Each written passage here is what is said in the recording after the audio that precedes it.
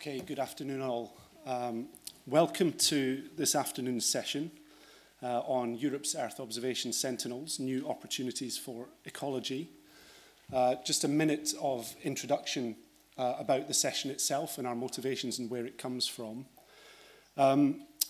We formed a network, a research network in the Northwest called the Northwest Earth Observation Network. It's at the foot of the header here, about a year ago, with an interest in providing an opportunity for discussion and collaboration about Earth observation, especially in relation to ecological and environmental analysis, which tends to be the interests of the central interests of the main protagonists.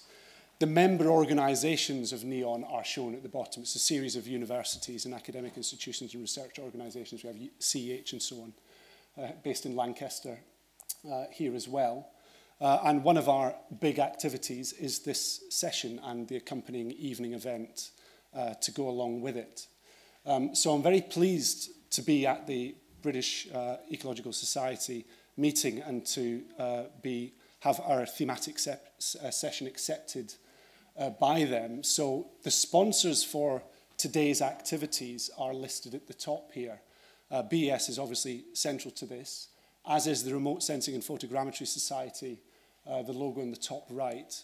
And then our three financial sponsors are Environment Systems, Spectro Natura, and Sterling Geo. And each of these organisations will be represented at some point today, either in the session this afternoon or this evening. So we have a great session lined up. We're very excited about the content we've managed to bring together to showcase new developments with the Sentinel remote sensing mission.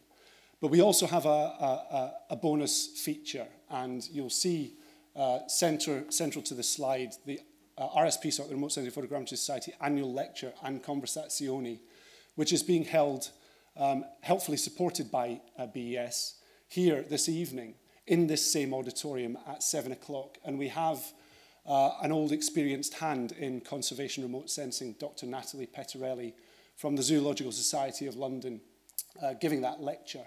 That will be followed by a drinks reception in room A4 for those of you still standing after the poster session and drinks reception that goes on then. We're just trying to continue things and keep you happy all evening. So you are very warmly invited to come back for this showcase lecture this evening. It should be very good. In the meantime then, we'll kick off with our plenary speaker in this afternoon's session, so on the Sentinels themselves.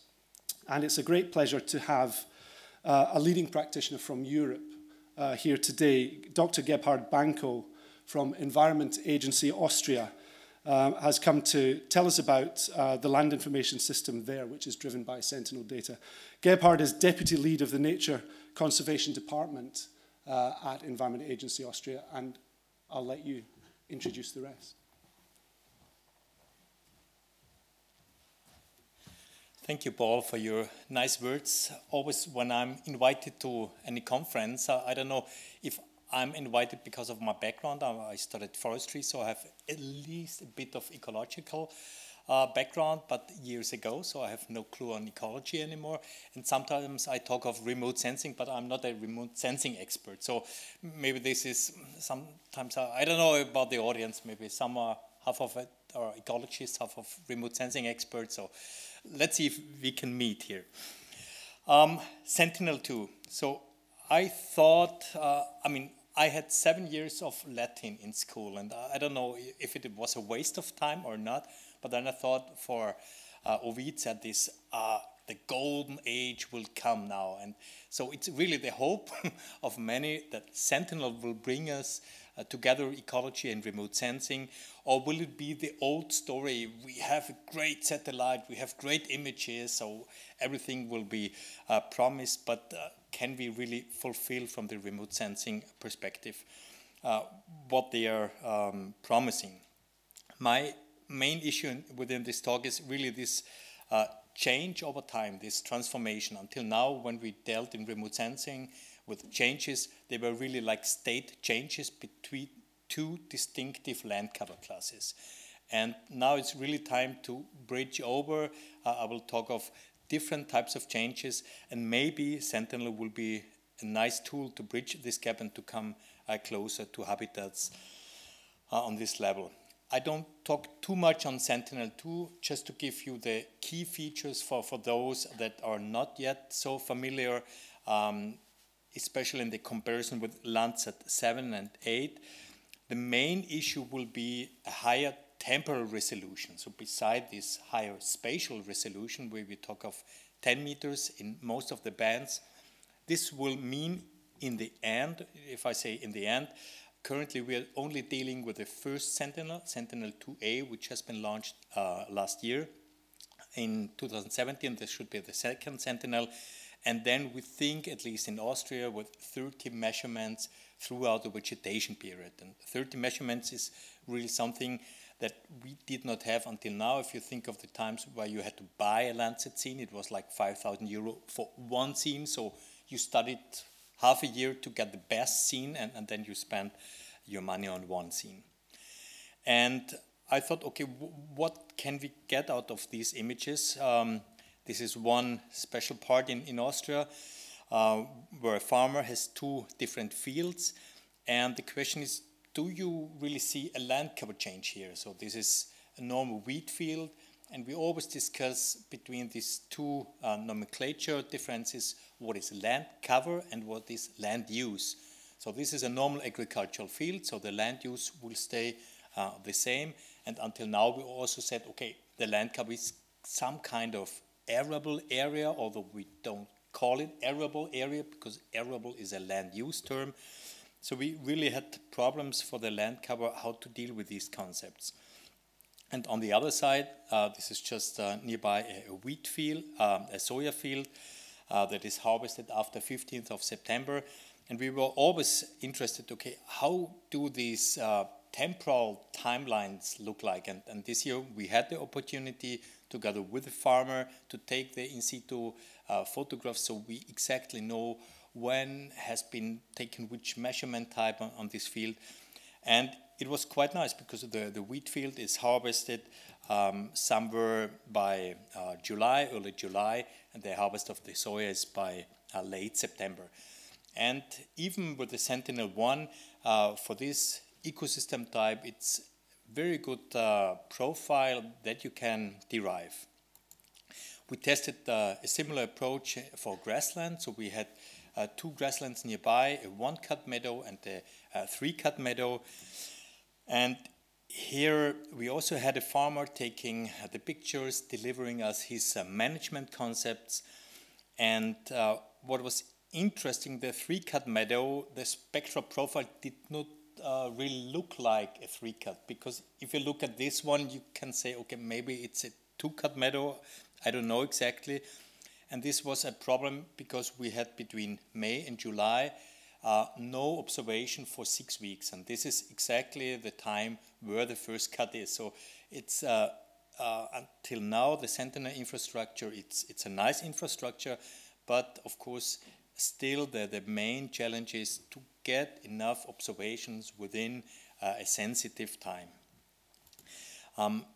If then we compared it with the cuts, actually you really can see everything just except when you have no measurement. Similar issue was with the one cut grassland. We had enough measurements for the one cut grassland, but if you compare the two, they look a bit similar.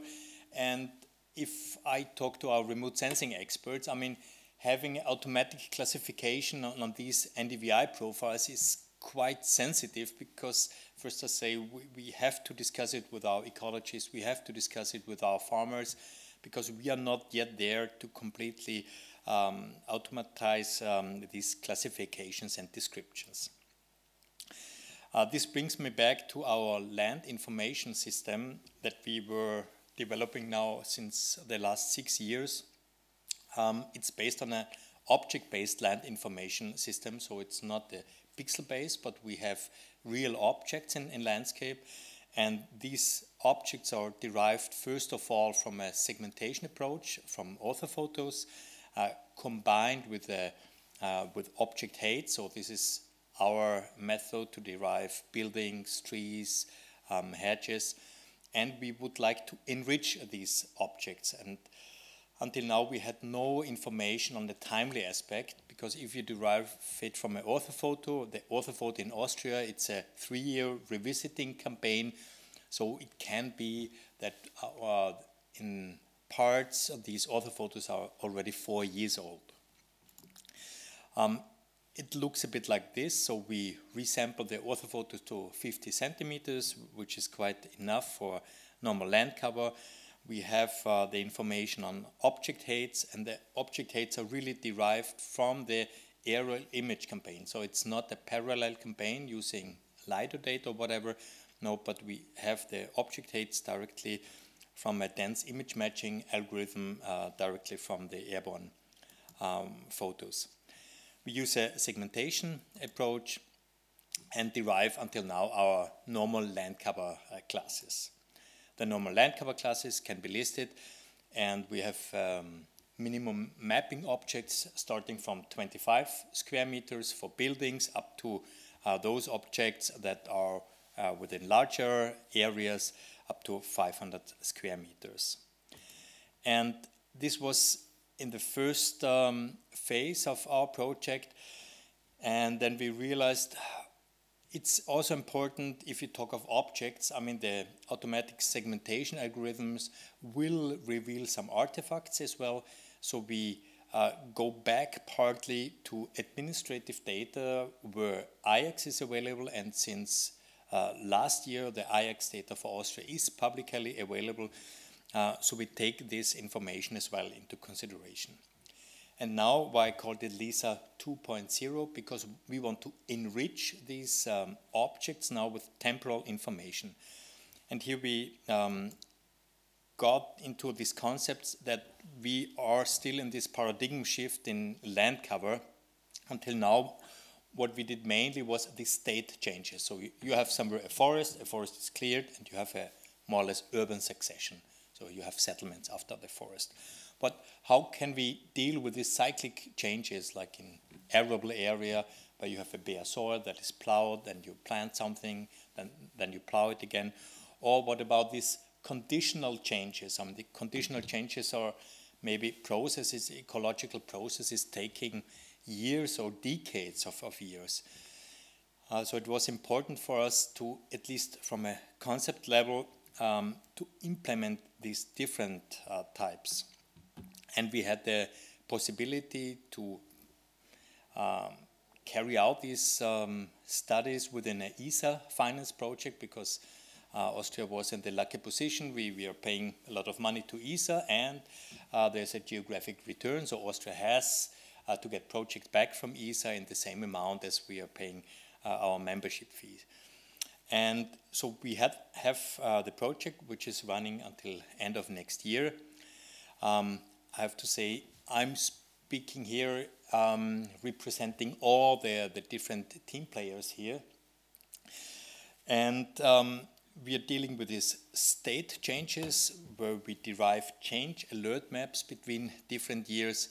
And for us as a user, it was important to say, if we want to update our very high resolution vector map, then it's quite inefficient if we do the update on 100% of the country area. It's better if you have to focus resources into those areas that have a very high probability of changes. And so our first product will be a change alert map derived from purely Sentinel images. And I hope that we get sufficient results to increase the efficiency of the normal land cover production.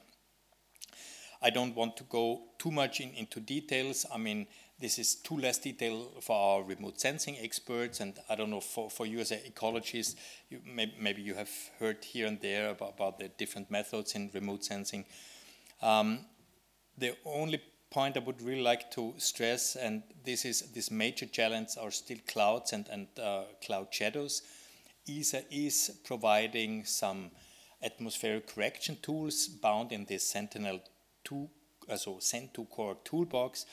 But what our service provider are telling me, it's simply not yet sufficient, because you have to calculate what the satellite measures on top of the atmosphere reflectance back to the bottom of atmosphere reflectance, and it's not yet ideal. So we are still dealing with imperfect temporal profiles.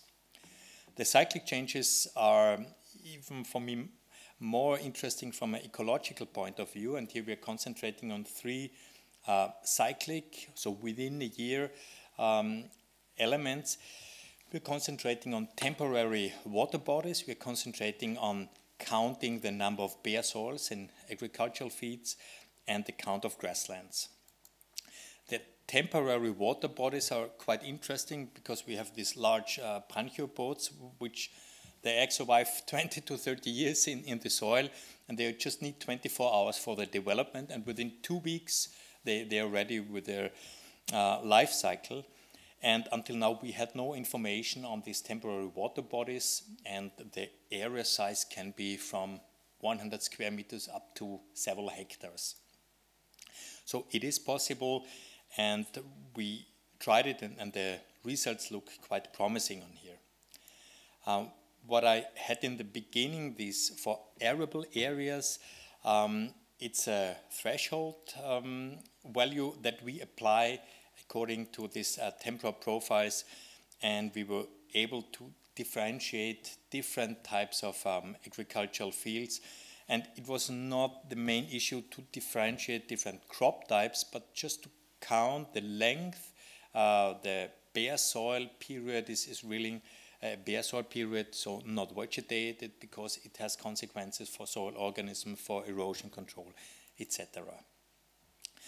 The last element in these cyclic changes are the grassland cuts that I've shown in the beginning, and it was also quite interesting that with some limitations we could define these grassland cuts as well. The last point is still a quite experimental one. We were dealing with conditional changes, and here we are playing around with phenological indicators, with NDVI timelines, really not within a year, but over decades of a year. And our service provider, if you want to take a look, have produced using R-Shiny on this web page. It's quite nice because you can select a specific polygon and you get the whole timeline from 2005 to 2015. But the interpretation of this timeline really needs a lot of discussion with local ecologists, because seeing this timeline on the right-hand side, in the first thing, it doesn't mean too much for me. So it's really only the start of a discussion process. What can we really derive, which kind of information from this timeline? I think the conditional changes, we are also thinking of combining it with a higher, even higher temporal resolution, so MODIS, or maybe then we will afterwards talking about the whole Sentinel family, so maybe Sentinel-3 as well. But we need to interpret these temporal profiles essentially in situ observations as well.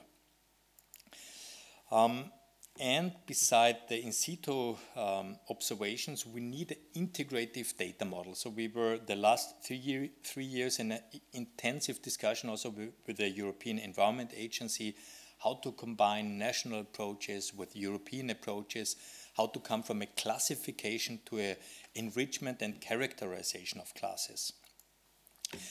And here we touch in the world of INSPIRE and EAGLE. EAGLE is the European Action Group on Land Monitoring in Europe that had tried to further develop the land cover classification system. And we finally prepared different data models.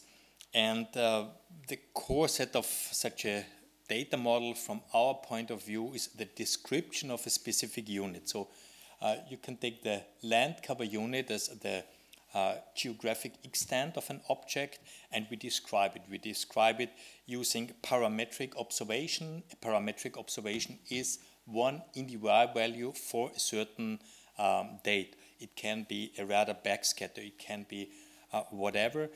And then interpreted parametric observation we call land cover components. So within a certain object, you can have different land cover components, and everything can be bound to some specific nomenclatures as well.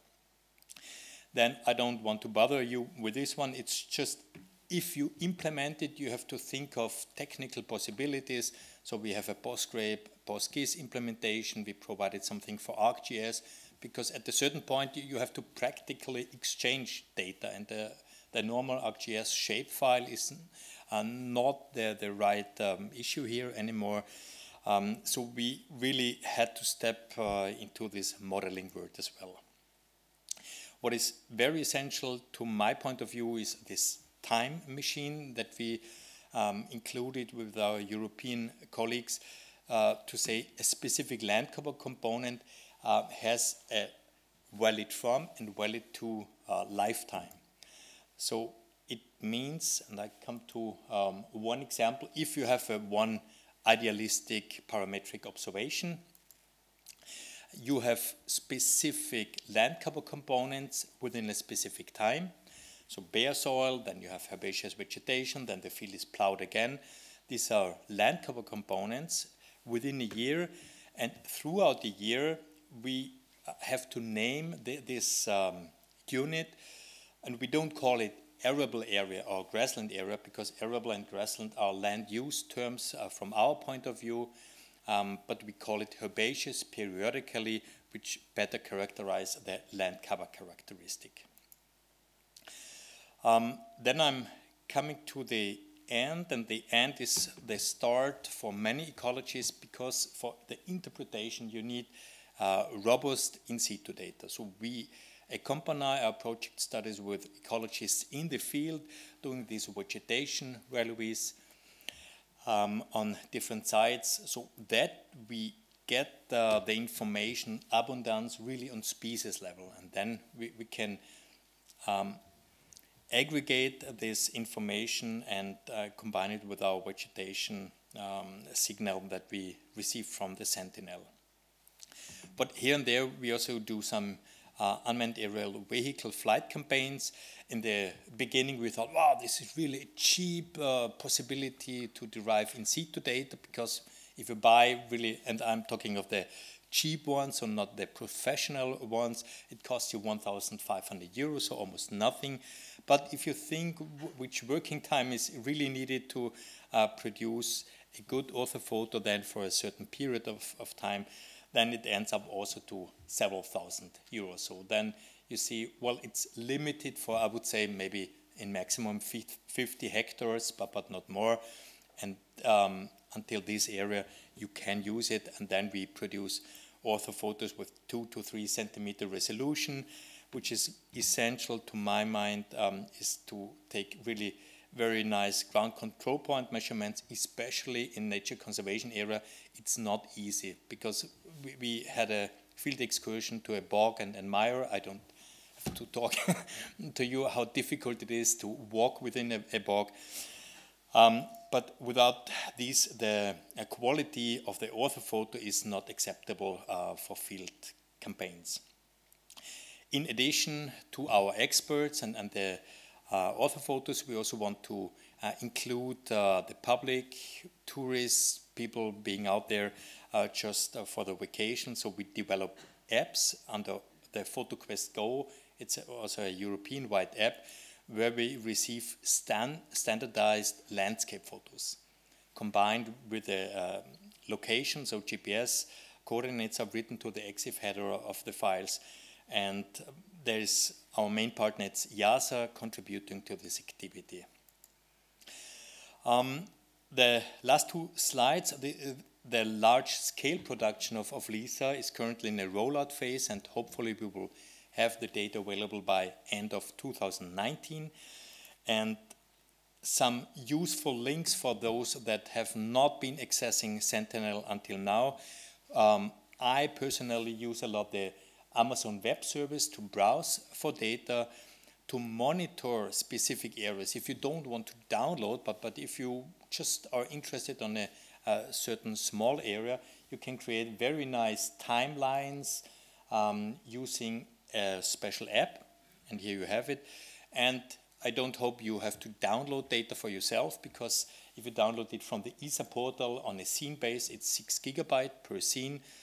Then it's better to take these tiles from Amazon Web Service, because it's only 700 megabyte. My conclusion is Sentinel offer is delivering great opportunities. We are trying to work in these 3 different types of changes. Currently, still methodological developments are needed, and my really feeling is that ecologists should take the lead in the interpretation of these NDVI profiles, because otherwise a lot of remote sensing experts will come with their random forest classifier and ontology-based classifications or whatever. But my opinion is, what now it's still the phase to discuss these timelines, to have an ecological background, and what you cannot see, they will not be able to classify with their sophisticated classifiers. Thank you. This is still the last slide.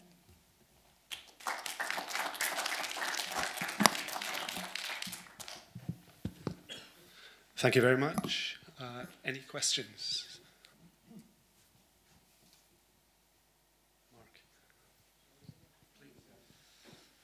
I was interested in what you said about the atmospheric correction, because we've had similar sorts of problems with data like that for the UK.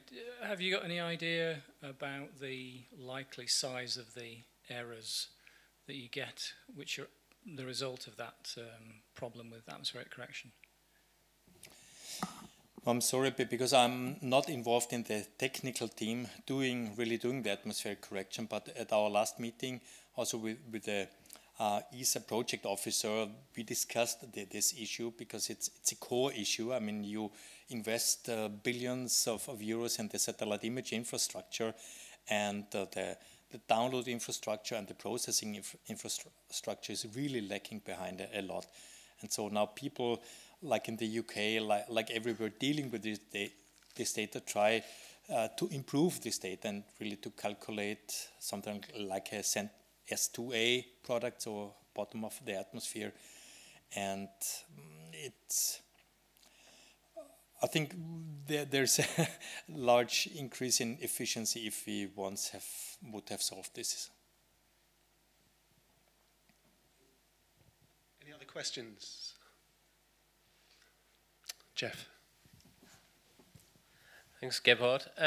Looking at this capturing the phenological change, you mentioned this sort of from-to component of the data model. Is there any possibility to capture things like the peak of the growing season, length of growing season, etc., sort of like more of a summary phenological statistic for each of the objects? So from the modeling point of view, it's no problem, because under parametric observation, you can include every kind of phenological indicator, so length of season, start of season, end of season. The problem until now is that, I mean, all these phenological indicators have, to my knowledge, been developed on MODIS data until now.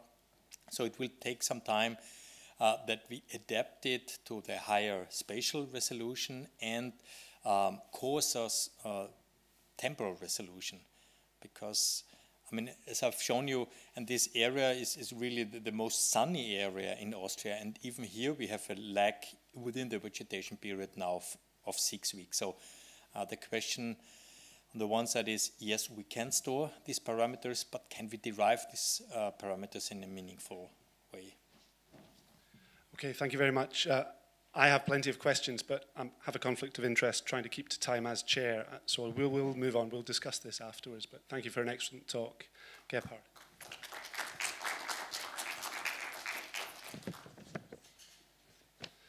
Okay, the next presenter in this session is Dr. Jeff Smith. I haven't checked everyone's job titles before we start, so I'm going to guess all of them with all the speakers. I'm guessing Jeff is something like Managing Director of Spectro Natura. It certainly sounds good. And Jeff has worked long and hard with Sentinel products, working with European collaborations on this. So he's going to give us some introduction to the Sentinels themselves and then how they can be used in habitat mapping. Okay, yeah, thank you. And hopefully some of the things I'm going to say will run in parallel with what Gebhardt was just talking about there. One of the main drivers for what we try and do is to sort of take this satellite information, however that's collected, whether it be radar or optical, and in some way process it through to becoming some kind of report or synopsis or summary of the state of the environment. And this is the European Environment Agency's State Outlook report. And, you know, it's not a simple task to go from that base image and take it all the way through to a set of summary information. And so what we're doing is we're breaking that process down into a number of stages. And we start at the top here with the actual Earth observation imagery and possibly some ancillary data. And then we take that and then we create either some land cover information, like we heard from Gebhardt there, and biophysical properties. And only at that point then do we start thinking about what habitats do those properties and information represent. And then later on we actually move on to say, now, what is the biodiversity assessment or condition? What are the ecosystem services offered by these areas? And if we look at, alongside each of those arrows, if we see how those things are produced, we can see that the first arrow there between Earth observation data and the land cover and biophysical properties can be quite an automated, quite an efficient process where we can apply kind of, you know, big processing capabilities to. And then as we get further down the tree, we see we need to involve more local knowledge, like Gebhardt was saying, including the local experts and their habitat experiences, etc. And then finally, the expert knowledge we need for biodiversity assessments. So what I'm going to talk to you about today is how we're looking at how we deal with this top part of the plot here, how we take the Earth observation data and convert it into some basic products that can then support habitat, both habitat mapping and condition, and also the biodiversity assessments. And one of the bottlenecks that we've come up against, well, this whole set of bottlenecks that we've had in place during most of my Earth observation career has involved the sort of lack of data. So even with the Sentinel-2 data that Gebhardt showed, there's still gaps in that time series and we have trouble filling those in. In the past, we may have had maybe one image every few years for some parts, especially when we're trying to produce maps of the whole of the UK. Certain areas would not have an image available in the time period that we're looking at. And then even if the data had been collected, we had a cloud-free day, then the issues of how we discover that data is available. It could be owned by various different organisations. How we then access it, download it, make it accessible to our processing systems, and all the various pre-processing, product delivery, product definition type stages, they've all been bottlenecks which has constrained the exploitation of EO data. And so now with the launch of the Sentinels, we're hopefully going to try and get over some of those bottlenecks, particularly this lack of data.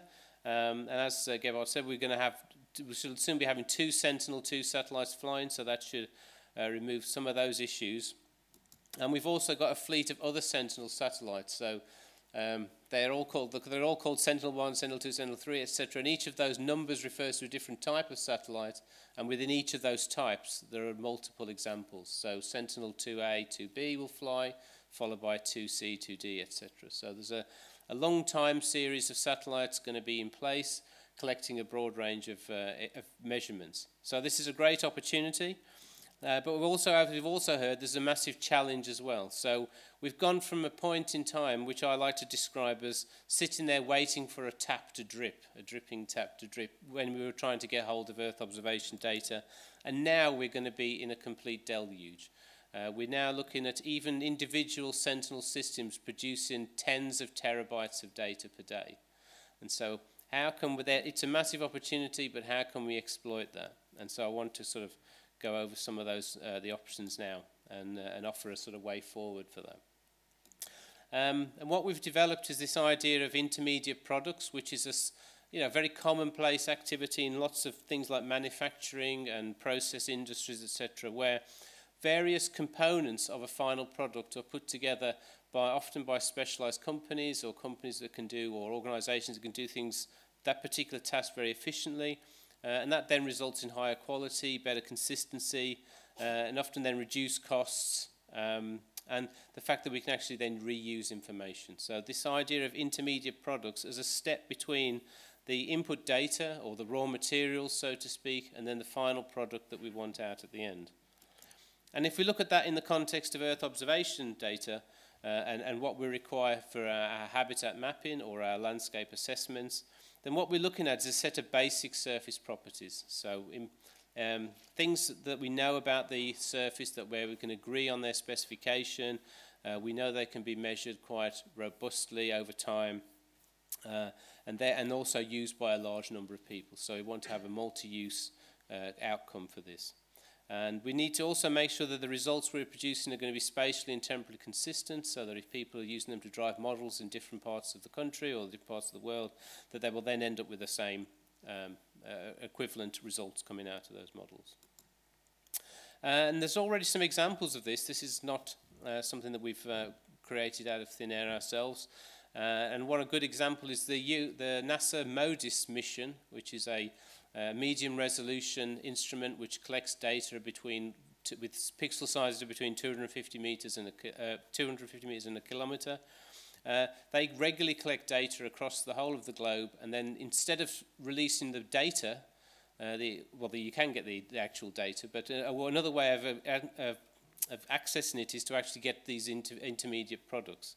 And so what they do is they composite all the time series of imagery together and deliver products on a regular basis. So what we've got here is this, it's a normalized difference vegetation index. It's an indicator of vegetation vigor and density. And they produce it on an 8-day basis, but that 8-day composite will be made up of multiple images that have been collected. So this tries to avoid the issues of cloud cover, so that if it's cloudy on one day, an image the next day will hopefully be cloud-free, etc. And they normally do this over short periods of time, so 8 or 16 days.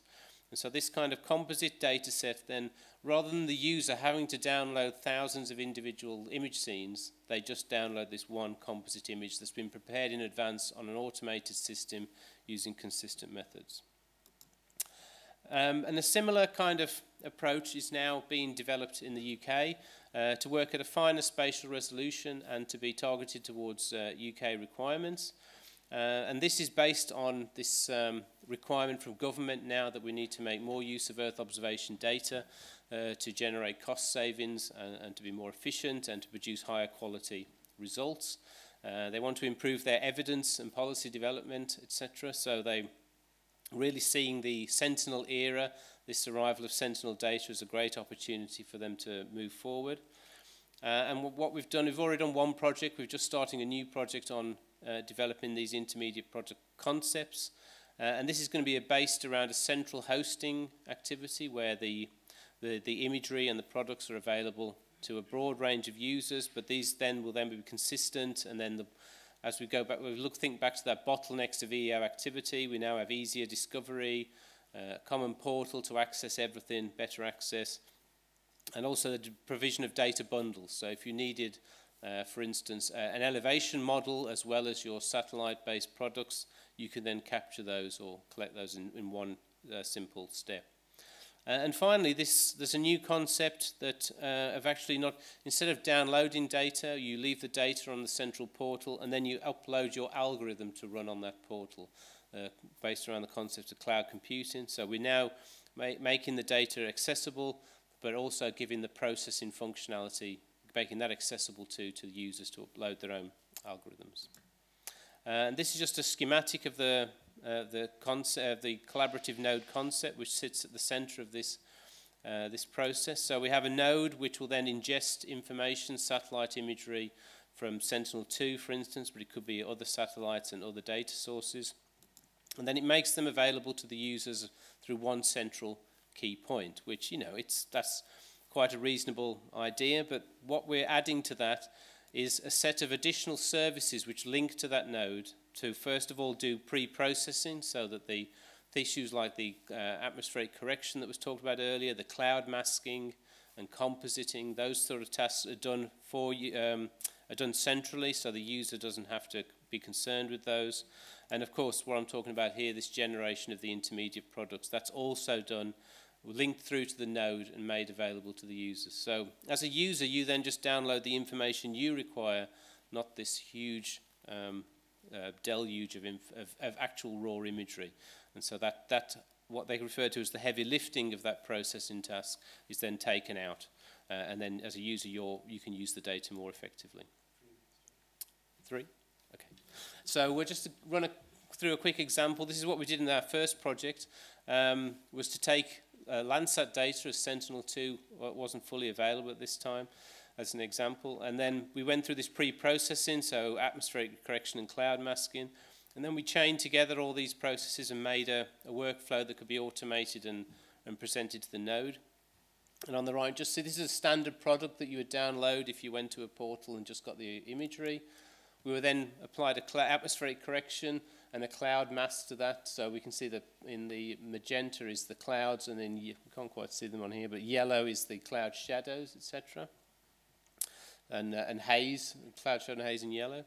And then from that, we then have an indicator product. So this is a normalized difference vegetation index. So this is just now one layer with all the cloud holes, clouds punched out, and and so all those things that would affect your results have then kind of been removed there. But not only that, we were then able to sort of composite those together. So the colors in this image represents data from different input dates. So there's green, red, and yellow there. There's three image dates there that have been composited together in order to produce one complete image. You can still see there's some black patches there where we still have no data, but the rest of this is an NDVI image again, and this shows that we can composite them together to make, over time, like that MODIS image, we can also have a near comprehensive cover. And then from that, we can then take those composited images over different time periods, and then we can drill down through time. So we've got time along the bottom here, NDVI up the y-axis, and you can see there's some profiles for, in this case, deciduous woodlands in red, and you can see the sort of phenological cycle as it greens up through the summer, and then senesces. Coniferous woodlands a lot more flat, and then much lower but also flat is urban areas because they're not vegetated, so they're just a constant background value.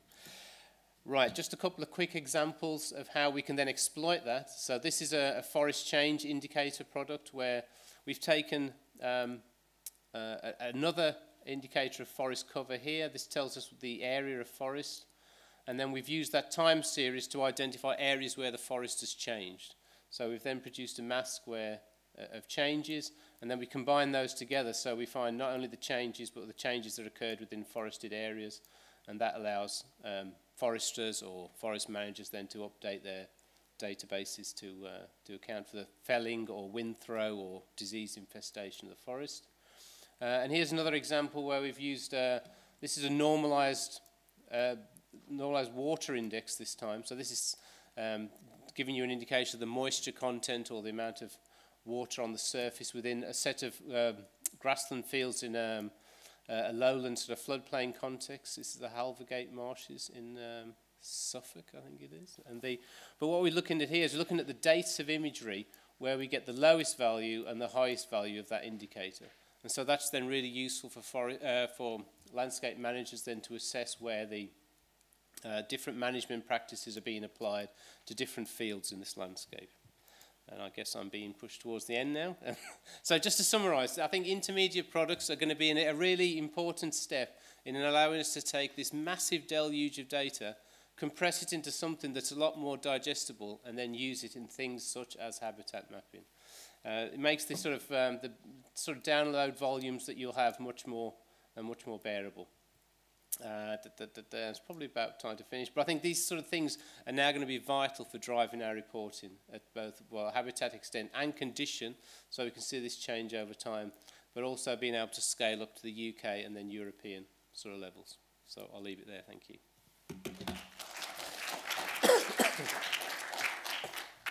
Any quick questions for Jeff? Okay, please.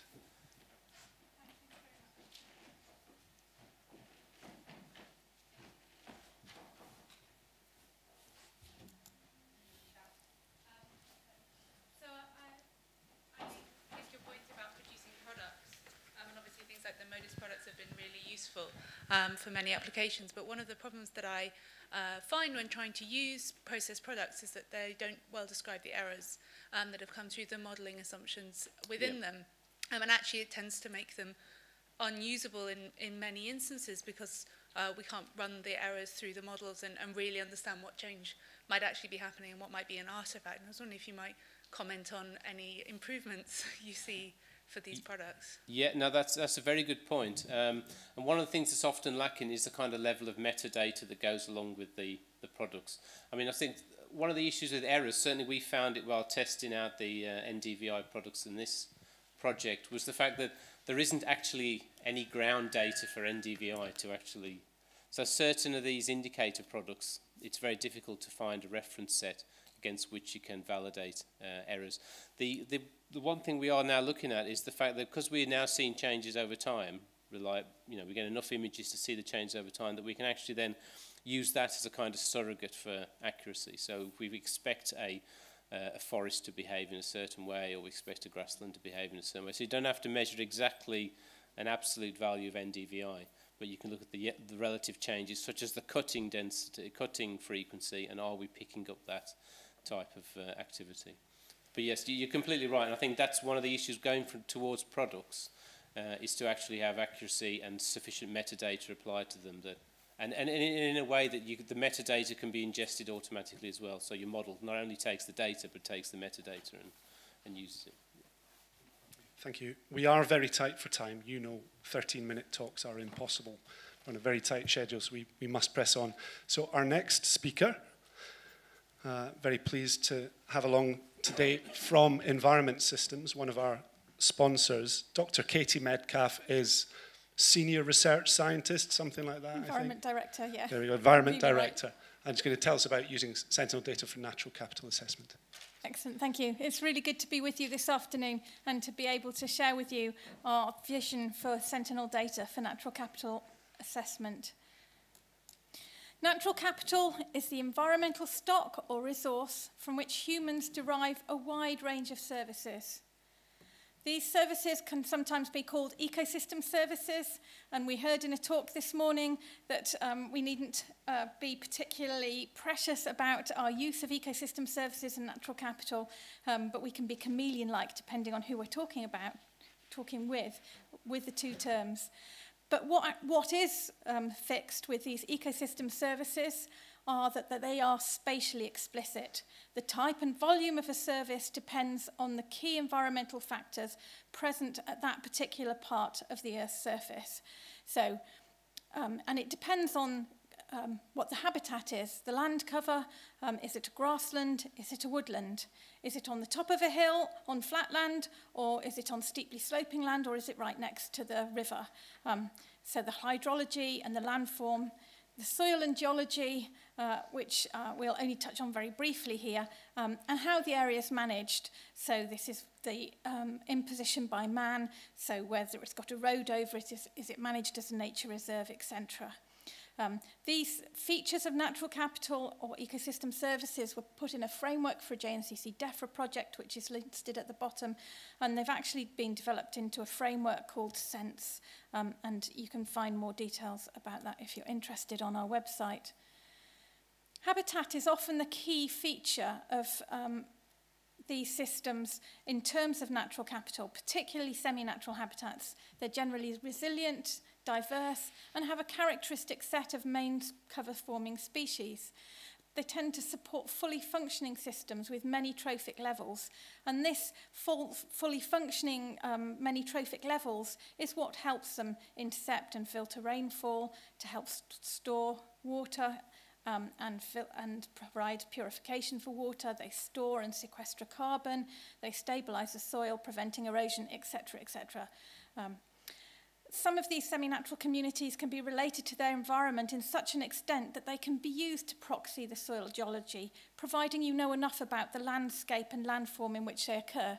An example of that might be if you have an intact peat bog in mid Wales, you might be talking about a peat layer of between 1 metre and 2 metres. If you're in Sutherland in Scotland, then you might be talking 6 to 12 metres of peat.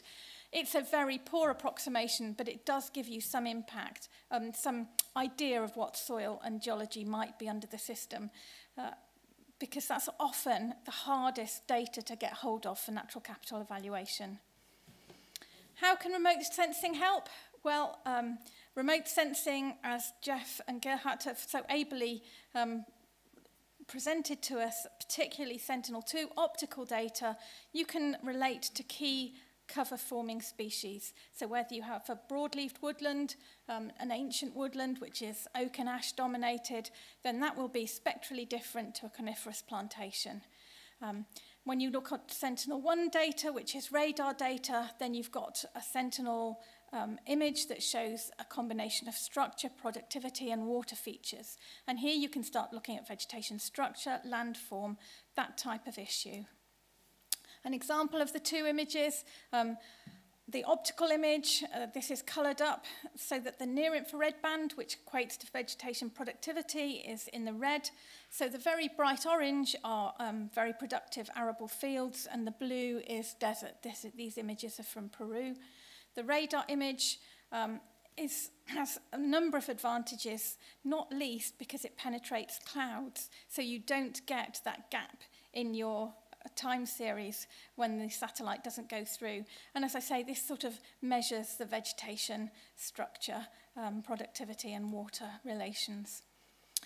So Sentinel 1 and 2 near global coverage at the moment every 6 days, 12 or 24 days, depending on which part of the world you're in. And we go back to 2015, so already a really useful data set. Moving on to Sentinel-1, these are some Sentinel-1 images that show land texture. I always like to think of it as Sentinel-2 is what you see, Sentinel-1 would be what you would feel. So here we've coloured up the Sentinel-1 image to show the red band, the copolarization. So you're sending down a vertical pulse, and you're receiving back at the centre a vertical pulse. So this is showing you smooth things and sort of a height type feature.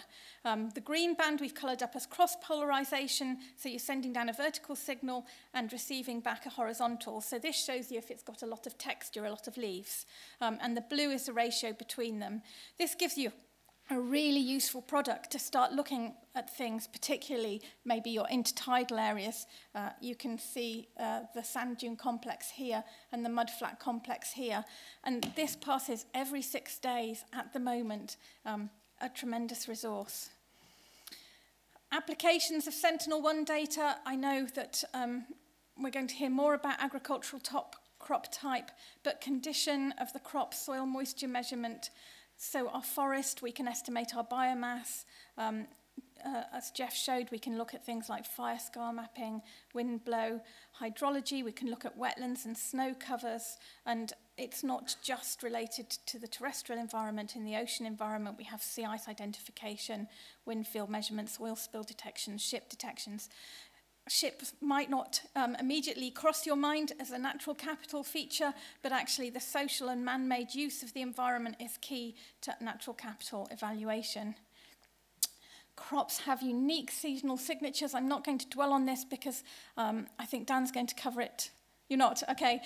I'll really quickly go through it then. So as you go through the year, each crop has a particular growth form. So now, as you've got in Sentinel-1, a particular time series, you can actually start to separate out your your wheat from your temporary grasslands.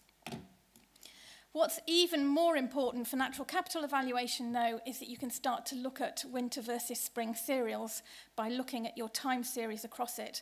Spring cereals have a very different ecosystem service and natural capital value than winter cereals. Winter cereals mean that you've sown them November time and they're green over the winter so that there's some root capacity there to stop soil erosion happening. Spring-sown cereals are often bare fields over the winter with the correspondent erosion channels present.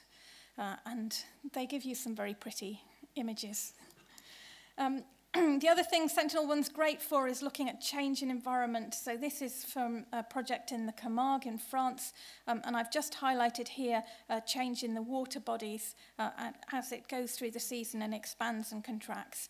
Really useful if we're looking at water relations for our natural capital evaluation. We've heard about data availability. This is a time series of data processed over the UK, and going to be fed to you as a data service. It's a web-based service, it's always on, and it's accessible data under the open data arena. And we're at the moment, slight plug here, looking for early adopters. So if any one of you would like to use this data for your research, please come talk to me afterwards. I didn't say any of that. Sentinel-2 data, we've heard a lot about this. This is an example of Sentinel-2 for the Peak District National Park More Life project, where we were looking at a very fine scale of habitat map that we then went on to look at the opportunity space for natural capital evaluation in terms of where there are peat bogs that have been drained that aren't performing to the full extent of their natural capital, where remedial action could take place and they could then start functioning in a much more robust way. This is an example of the type of analysis that goes in when we've got our Sentinel 1 or 2 data, and where we can join it with all the other data sets that we collect for our natural capital evaluation. And this is actually looking at opportunity space, so where you can enhance the natural capital of an area. It's for SONAR, which is the Welsh Assembly, Natural Resources Wales and Welsh Assembly project behind the Wales Environment Act and the Wales Wellbeing Act. So we've got our data sets across the top, which we put in. We've got our ecological knowledge, which we're feeding in from the bottom. And we've got our various processing chains, which results in a map such as this, which shows the opportunities to enhance the land contribution to flood risk. Just this one's looking at 3 issues: where you'd plant trees mid-catchment to get the best slowing of water, where you'd undertake bog restoration, and where you create wet woodlands on the side of your river channels to help stabilise the bank and slow water and help the floodplain function properly.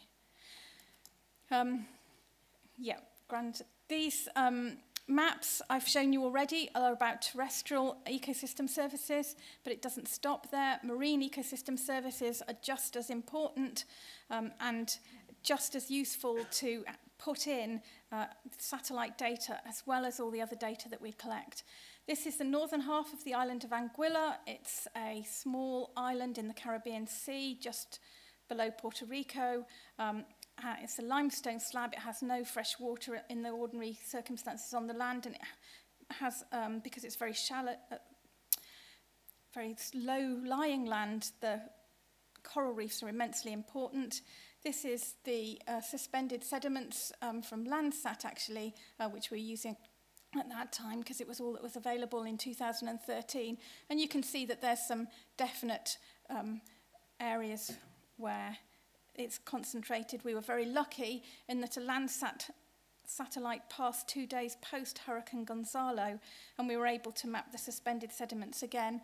By mapping the dry channels on the island that run in rainfall events, we were able to start looking at the spatial correlation between the dry channels and where the sediment was coming off the land, and where you have particular problems, we were able to then track that back to where we were having coral reef problems as well.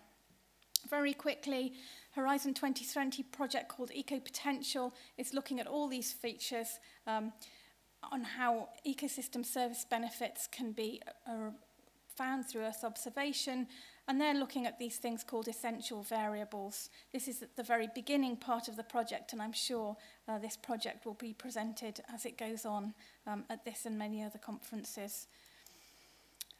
We've already looked at how Sentinel data is being used as a holistic evidence base for natural capital evaluation. I'm not by any chance suggesting you can use it instead of other information or not use all the information that we'd already use, but it is a fantastic tool that adds to our data stack, that adds to our knowledge.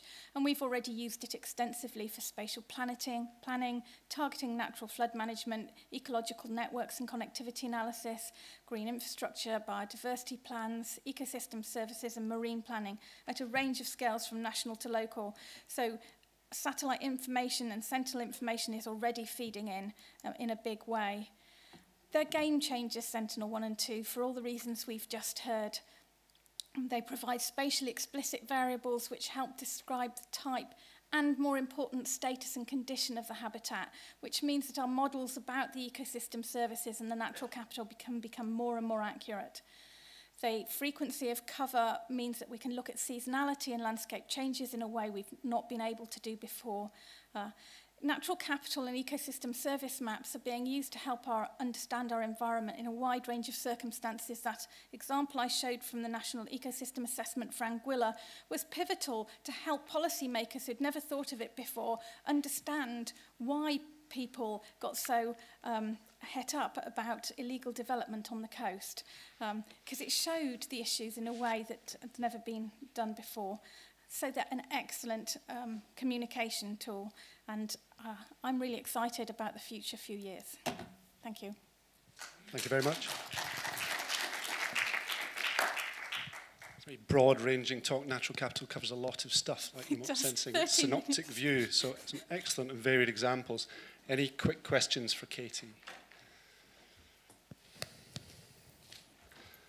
Can I ask Katie, I was interested in, so some of these projects, obviously Environment Systems involved in some of these many and varied projects, and that data product that you're rolling out, providing some seamless data of the UK, what value are you adding over the Sentinel products that are freely available centrally for any user to access? So it's the sort of things that Jeff was talking about. So it's a one-stop shop. It's data, so data discovery, all the pre-processing has been done. It's a seamless image from north to south of the UK, and it's presented in an appropriate way for analysis with the VV, VH, and the ratio. So you select whichever part of the UK you want. You don't have to take the whole thing, because it's picking our way through these massive data sets, which is one of the greatest challenges with Sentinels. This is why we're after early adopters. What would people find most useful in terms of calling the data down? And we're very much committed to the open data structure for this data set. So we're really interested in learning from people what they'd find interesting. Okay, sounds good. Okay, thank you very much, Katie.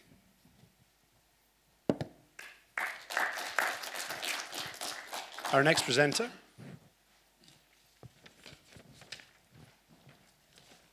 So now we move to Lancaster University, another member of NEON, the organisers of the conference. So it's a great delight to have Dr. Kunming Wang join us today. Kunming is a postdoctoral researcher at Lancaster University. He's going to talk us about creating daily high-resolution Sentinel time series data. Okay, good afternoon, everyone. The original speaker of this topic should be Peter Atkinson, but he is very busy with his duties in Lancaster. So today I will give this topic on his behalf. The title is about creating daily Sentinel-2 images, and I will talk from three parts. First, I will introduce the motivation, and in the second part, I will introduce explicitly the methods I used, and finally, we will go to the experiments and conclusions. Okay, for the first part, why we should do this for producing daily Sentinel-2 images? We know Sentinel-2 and Sentinel-3 are two newly launched satellites in these 2 years. However, these two satellites are very different.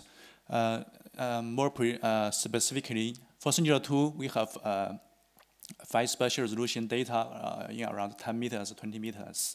However, the temporal resolution is around 10 days. This can be increased to 5 days with 2 opposite satellite pair. However, this should be under the conditional clear skies. For Sentinel-3, the temporal resolution is very high. It's around less than 2 days. This means nearly every day. but the spatial resolution is very close. It's around 300 meters. So what we should do for the fine spatial and temporal resolution monitoring, for example, for philology monitoring. Okay, so in this topic, I will introduce something about fusion of Sentinel-2 and Sentinel-3. We can see from this table, Sentinel-2 and Sentinel-3 have 4 bands. They have the same wavelengths. We can see from the wavelengths of Sentinel-2 here and the Sentinel-3 here. They have nearly the same wavelengths. So this provides a very good opportunity to combine these 2 types of satellite data. We should load from here for Sentinel-2 8A band. It has a spatial resolution of 20 meters. So beforehand, we should downscale this band to 10 meters using these 3 10 meters bands, and we perform this based on the ATPRK approach. And the approach and the image fusion problem has already been published in our previous papers on RSE. We can see from this example, by combining the 5 spatial resolution but coarse temporal resolution Sentinel-2 data with the coarse spatial resolution but 5 temporal resolution Sentinel-3 data, we can finally get the 5 spatial resolution and the 5 temporal resolution data here. In the second part, I will introduce the methods I used and developed. Fusion of Sentinel-2 and Sentinel-3 is a typical spatial temporal fusion problem. However, we usually suffer some big problems. One is that we can usually have very few Sentinel-2 images because of the cloud contamination. For example, sometimes in 1 year, we may only have 1 or 2 good quality Sentinel-2 images. So this may lead to the fact that the available Sentinel-2 images to the Sentinel-2 image we need to predict. And for these 2 times, the temporal change should be very large. We can see from an example here, we have Sentinel-3. We have the Sentinel-3 image at T1 and T2. We can see the temporal changes are very large because we can see the color of the vegetation are very different. Usually we only have 1 Sentinel-2 image at T1. So what we need to do is to predict the Sentinel-2 image at T2 using all these 3 images.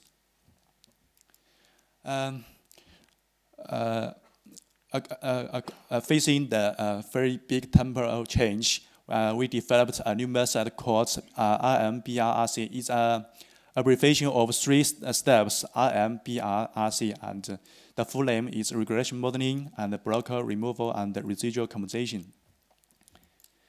I will just show explicitly the method, how it works with a very small area. The small area is marked as blue areas here.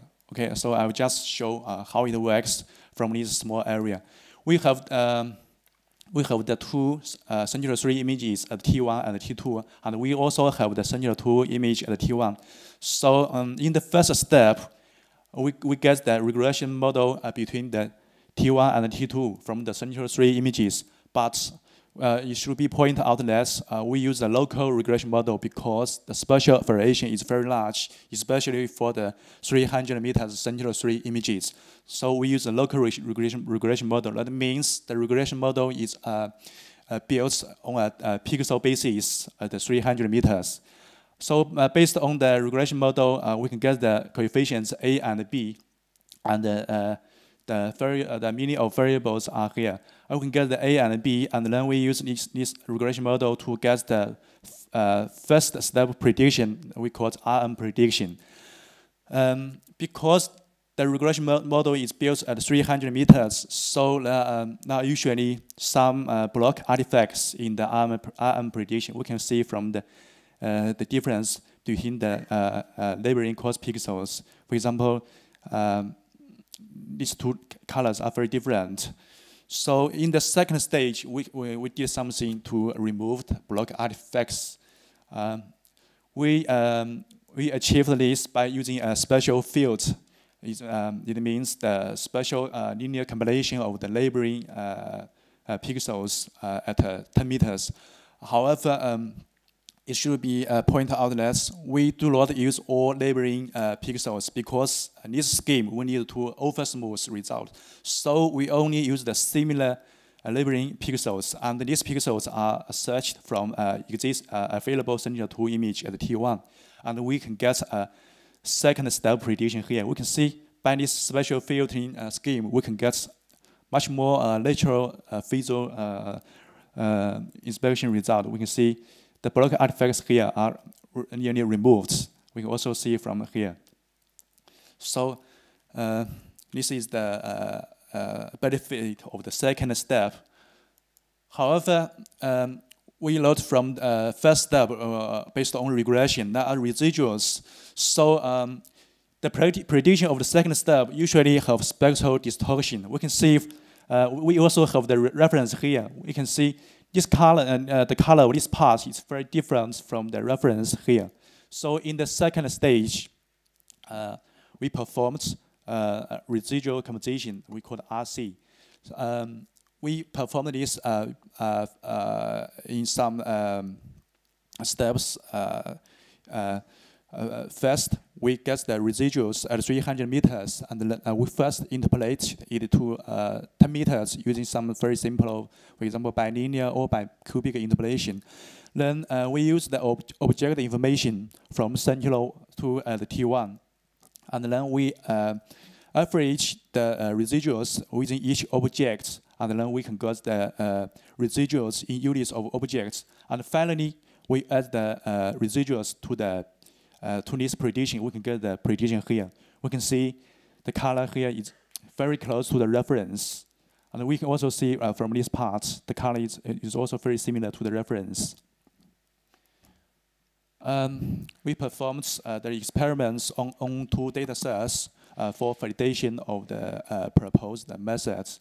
The two data sets are from two different agriculture areas in Australia.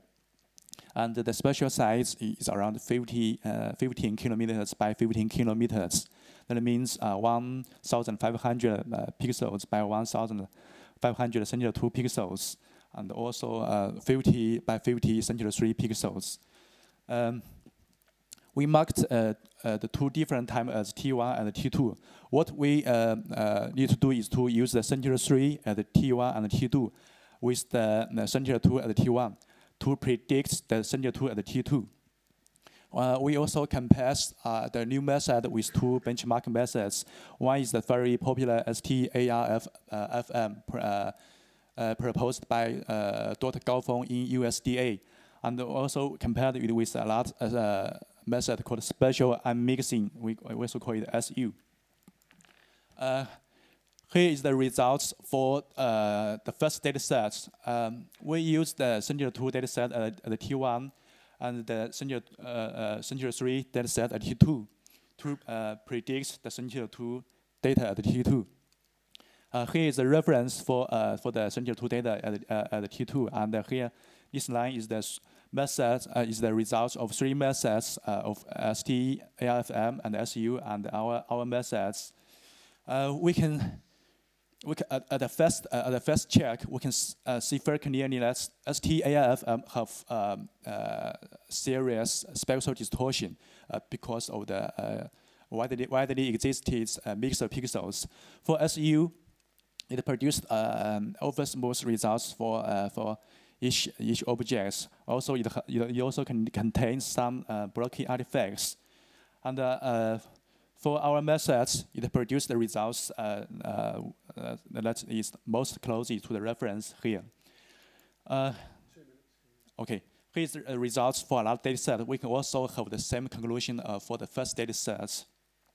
We also performed the quantitative assessments.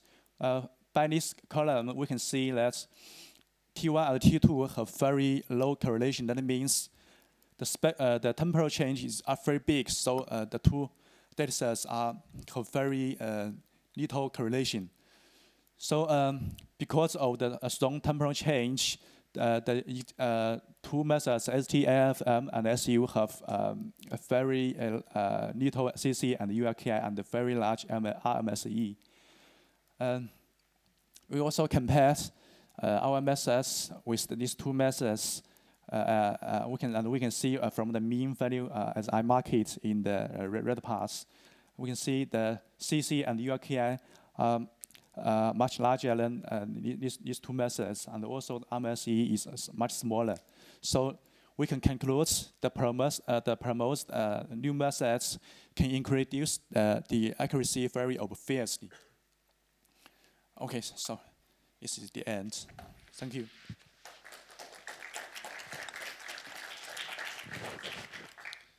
Thank you very much. Any questions for Kunming? Mark? Yeah, very good talk. Thank you very much. What I'm interested in is the size of the objects that you are interpolating with. So in Australia, the fields are of the order of 200 to 300 metres in size, and the spatial resolution of the Sentinel data is 200 to 300. Can you hear me? So the size of the fields is similar to the size of the coarse resolution data, and what I'm interested in is whether the method depends on that fact, or whether it would work where the scale of variation was finer in general than the size of the objects that you were trying to work with. Does that make sense? Yeah, I see. I think this is a very insightful question. And first, I need to highlight that for Sentinel-2, it has a spatial resolution around 10 meters. That means usually for an object, it should occupy for maybe at least 1 or 2 pixels. So usually an object should occupy many pixels. So our method have potential for this problem of fusion of Sentinel-2 and Sentinel-3. At the current stage, we test our method with the 2 agriculture area as shown here. And of course, in the future stage, we will test our method with areas with very large spatial variations. Of course, yeah. Gephardt, please. Thank you. It was very interesting to see this combination. My question is, what was your specific reason why to select a December scene and to compare it to an August scene? So it's, for me, a very long time in between. Yeah. Because we have seen these problems, for example, that I had. I was missing an observation within a 6-week period. And so I was thinking, would it be helpful for you to take always the 2 last Sentinel-2 scenes, so the start and the end where you would like to arrive, and then interpolate in between, because we know that more or less the spectral signature that is expected. Yes, of course. However, as I just mentioned at the very beginning of this PPT, we mentioned that usually not very few good quality Sentinel-2 images because of the cloud and the shadow contamination. So, yeah, we of course want as many Sentinel-2 images as possible. However, that is not always the case because of the cloud contamination. Yeah, if we have many Sentinel-2 images, we can use all of them, of course. Yeah. Okay, again, we need to press on, so can I refer any final questions to after the session? Thank you very much. An excellent technical talk, Kunming.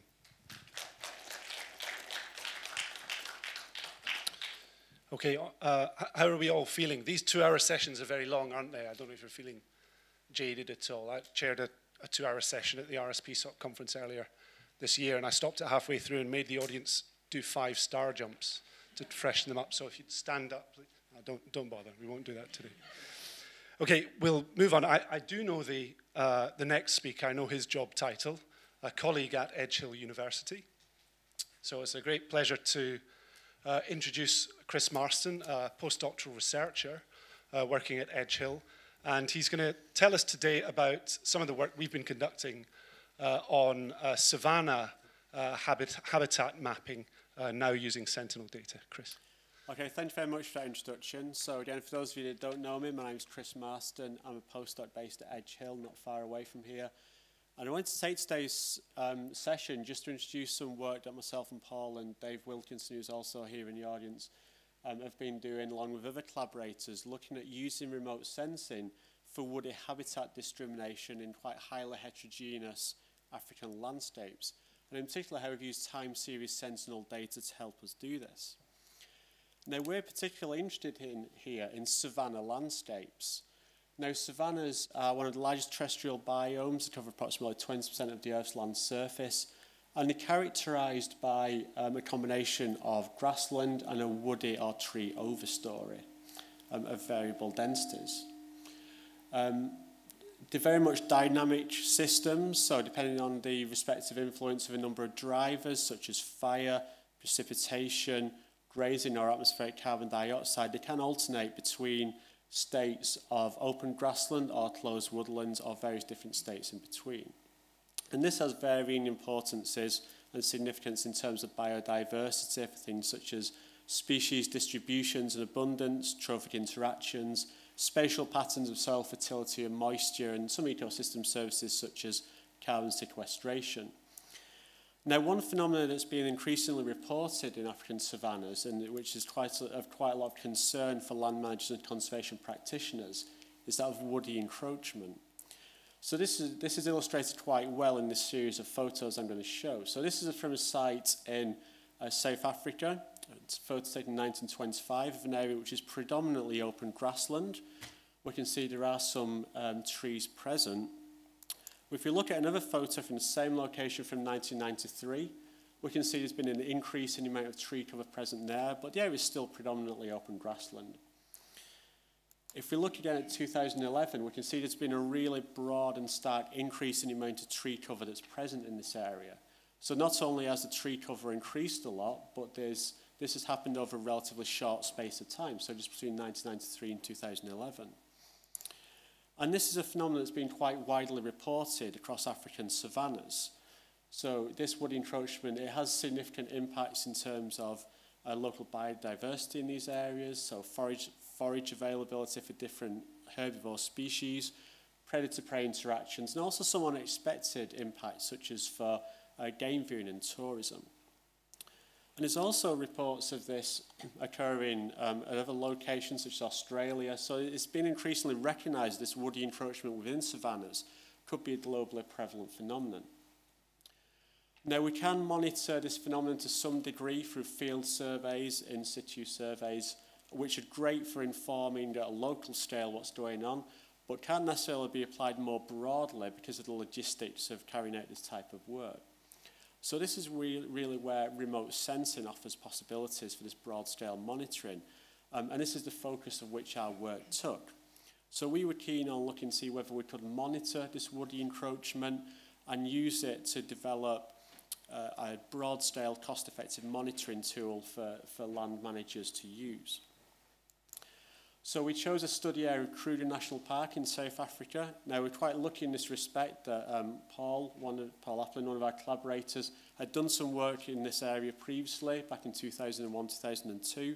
So we already had good quality field data from this area and 3 high-resolution images from QuickBird and Iconos from the corresponding time period. So we had really rich historical data sets to work from, which was great.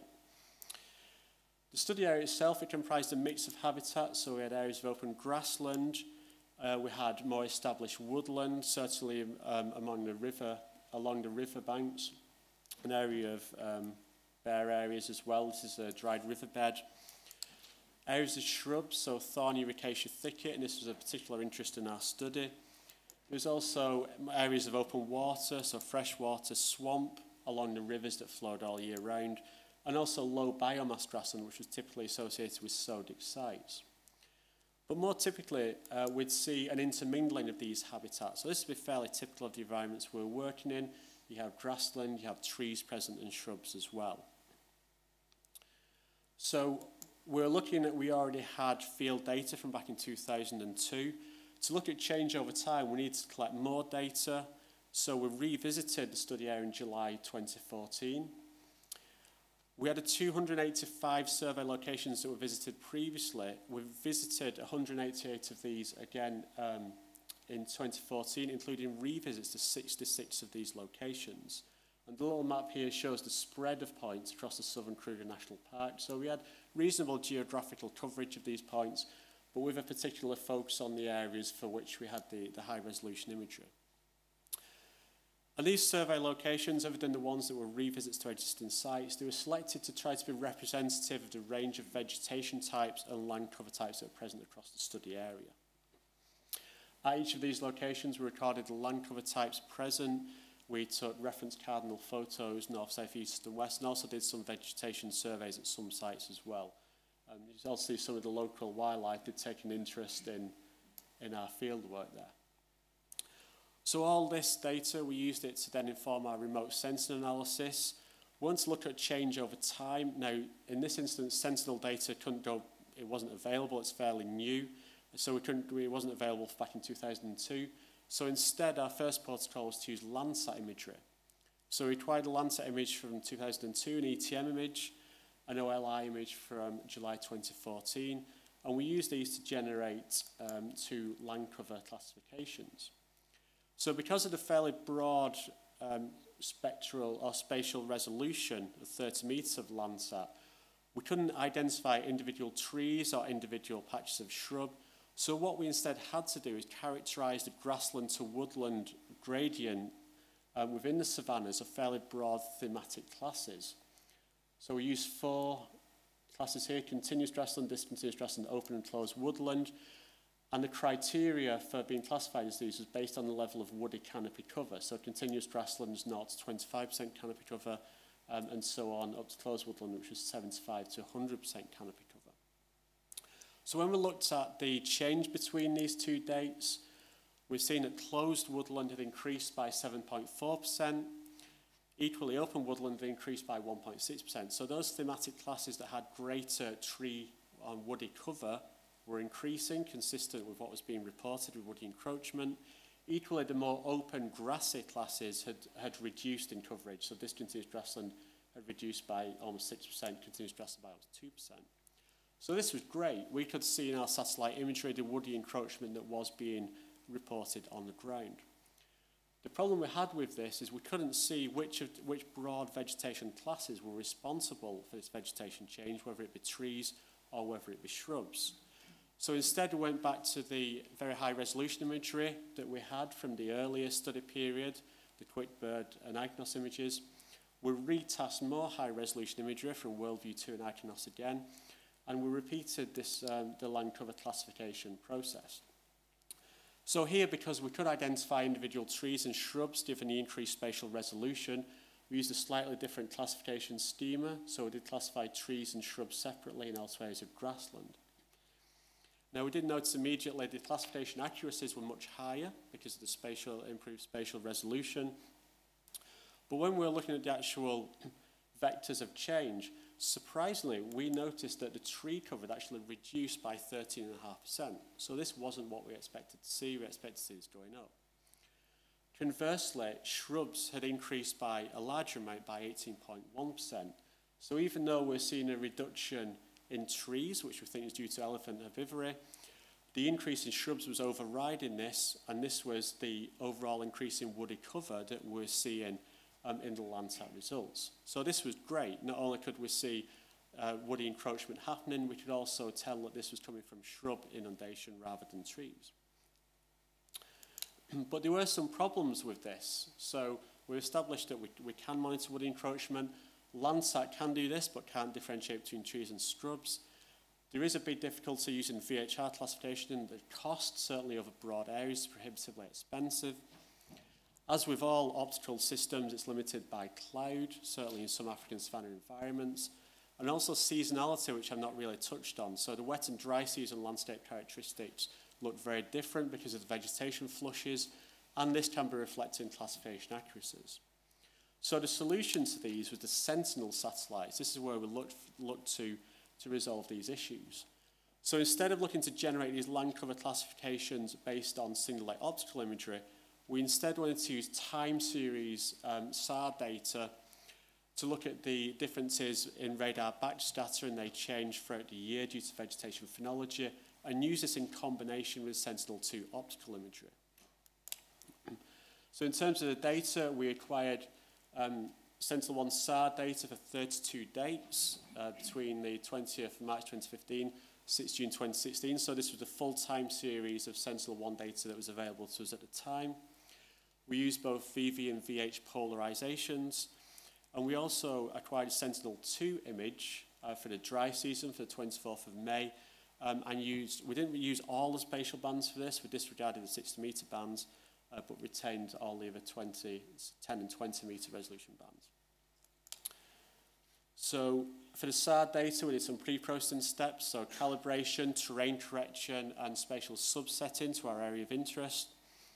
We then took all the 64 SAR bands and the Sentinel-2 bands that were retained, stacked these into a single data file, and we then classified this using our field data, using a random forest classifier, using our software, and then performed accuracy assessment on our results using the out-of-bag method which Random Forest offers. And this is the result that we came up with. And what we're surprised to see is the very high accuracy assessment. This was far higher than we anticipated, but obviously we're very happy with it. So this is coming in over 95% accurate, which is higher than we're seeing from the VHR imagery and also from the Landsat imagery. But the advantage this has is that we can differentiate between areas of trees and shrubs, and this is what we wanted to be able to do. So this offers a number of advantages over previous systems, also being available free. It's unaffected by cloud cover, because SAR data can penetrate that. So it overcomes many of the issues we had. So although we can't do repeat land cover classifications because we only have a short time period of data available, we've established we can monitor woody encroachment through remote sensing, and also, going forward, that we can use Sentinel-2 data to map this more accurately. So conclusions, as just touched on, we can monitor woody encroachment through remote sensing. We've illustrated the potential of Sentinel data to not only map this, but shrub encroachment. We can use time series SAR data and Sentinel-2 data in combination to do this at higher accuracy levels than we can do using just optical imagery. The Sentinel data overcomes some of the previous limitations that we're seeing in terms of spatial resolution, certainly compared to Landsat. Cost, because it's free. Cloud cover limitations, because SAR can penetrate cloud. And also the effects of seasonality, because we're using data from the whole year. And the ongoing Sentinel programs ensures that there will be future data collected, and this will allow these methods to be applied long-term for long-term monitoring. And it also allows land managers in a more practical sense to better inform their understanding of the changes that are occurring and the potential ecological consequences of the vegetation structural changes for impacts on areas and particular species in question. So that was just a brief overview. If you want any more details, then do come and speak to me later. But thank you very much.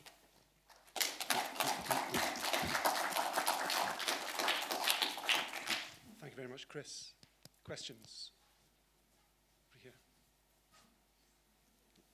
Hi, that was really interesting. Thank you so much. I was really slightly surprised by your result of high accuracy of discrimination between tree and shrub, because typically C-band SAR has been not so good at doing that. And I was wondering if you had insight as to why your method produces a good discrimination, whether it's because of the combination with the optical or whether it's because of the structural complexity on the ground. Well, we did also, I've not presented it here just because I missed it for time limitations, but we did also do the classifications just using the SAR data, so not with the Sentinel-2 data.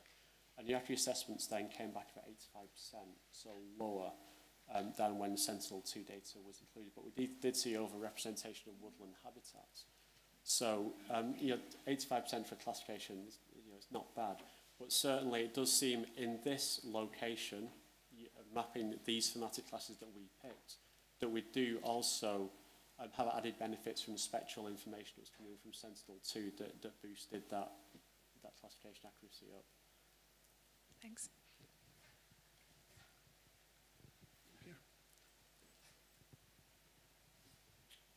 Thank you for your presentation. I was wondering, have you checked or looked into the value of intensity analysis and how that could offer some kind of insight into woody vegetation encroachment, whereby you look at gains and loss in pixel states and what pixel states are changing to what, and what pixel are losing to what. So instead of this tree, shrub, grassland dynamics taking place in this study area. We have looked at the change vectors using the Landsat and VHR data. So we noticed there that the change to shrub was actually dual directional. So grassland was converting to shrub, and also areas that were previously tree were converting to shrub, which seems an unusual pattern, but we think what's happening is the increase in elephant populations in this area are knocking down the trees for food, which is why we're seeing the tree loss, and those areas subsequent to those trees being knocked down are then being inundated by shrub. So we're having a dual directional increase in shrubs. So we have touched on that, yes. We do have to press on, but I've already said no to a question from you once, so I'll... Thanks. I was just wondering whether you looked at using seasonal data from Sentinel-2 by itself. Not as of yet, no. One of the challenges we found when we were working with the optical data was that of cloud cover in some areas. So that's really why we turned to the SAR data, looking at the phenology to overcome that. Now, we kind of added on a Sentinel-2 dry season image, which worked well for us, but we haven't looked at monitoring phenology just using Sentinel-2. I feel we may struggle knowing that site and the cloud cover problems we have there. But, you know, it's certainly something that we could consider moving further down the line. Okay, thank you very much. We better press on. So, thank you, Chris. And our penultimate speaker is Mark Danson, Professor of Remote Sensing from the University of Salford. And Mark's going to talk to us about a project of mapping fuel moisture dynamics from Sentinel-2 data. Yeah, thanks, Paul. So this talk really relates to research we've been doing at Salford over, I guess, the last 5 or 6 years. And I'll show you some examples and outputs of some of that research. But most of the Sentinel-2 work has been done by the middle author here, that's Abdul Basit Bardi, as part of his PhD research. And the third author is Richard Armitage, who's my colleague at Salford University. What we're really interested in doing is trying to see if we can actually use satellite data to inform fire risk assessment in upland areas in the UK. And about 4 or 5 years ago, we did some work with airborne hyperspectral imagery flown by the Natural Environment Research Council over our test site in the Derbyshire Peak District on Burbage Moor. So the funny coloured picture on the left-hand side shows 2 dates from our airborne hyperspectral imaging system. And the colours relate to the amount of moisture in the vegetation. So the blue areas relate to areas with a fuel moisture content, as it's called, of about 150%. So that says the weight of the water is 50% more than the weight of the dry matter. And the red areas are the areas with lower fuel moisture content. And the weird thing in this environment, Kaluna or Heather Moorland, is that the vegetation is actually drier in May than it is in July. And that's another story. The key thing is this result down here. This shows the estimated fuel moisture content for a series of plots that you can see here with data at 1.5 meter resolution. And the results of this work, oops, the result of this work, press the right button, is that we seem to be able to estimate fuel moisture in Kaluna moorlands with an accuracy of about 10%, which is probably good enough for many of the fuel models that we want to populate. So what we want to do is try and apply the same thing at landscape scale using satellite data, and there are a number of challenges. The first challenge is whether we have a physical relationship between a vegetation index and the thing that we're trying to measure. And what this plot here shows is a simulation of the relationship between the normalized difference water index, which is just this ratio up here, which I've shown you in terms of the Sentinel-2A optical bands, and the thing that we're trying to measure, which is fuel moisture content, over the sort of range that we'd expect to see in upland environments. And the answer is no, isn't it, really? Because we've simulated a very large number of canopies here using a radiative transfer model. And there's no relationship between the vegetation index and fuel moisture content. However, if you see on the bottom line, this simulation represents canopies with a leaf air index between 0.1 and 5. And if we only look at canopies with a narrow range of leaf air index, then it looks like we stand half a chance of being able to extract useful information. So most of the variability that you see in the simulations here are due to differences in leaf air index. And when we're trying to detect changes in moisture content in a heather canopy, we can pretty much assume that the changes in moisture content over a few, changes in leaf air index rather, over a few weeks or a few months is going to be very small. The next challenge is cloud cover. And again, a few years ago, we published a paper showing the cloud cover frequency for the UK. So the coloured map of the UK on the left shows the likelihood of seeing the ground with a morning overpass from a satellite in the UK at 1 kilometre resolution.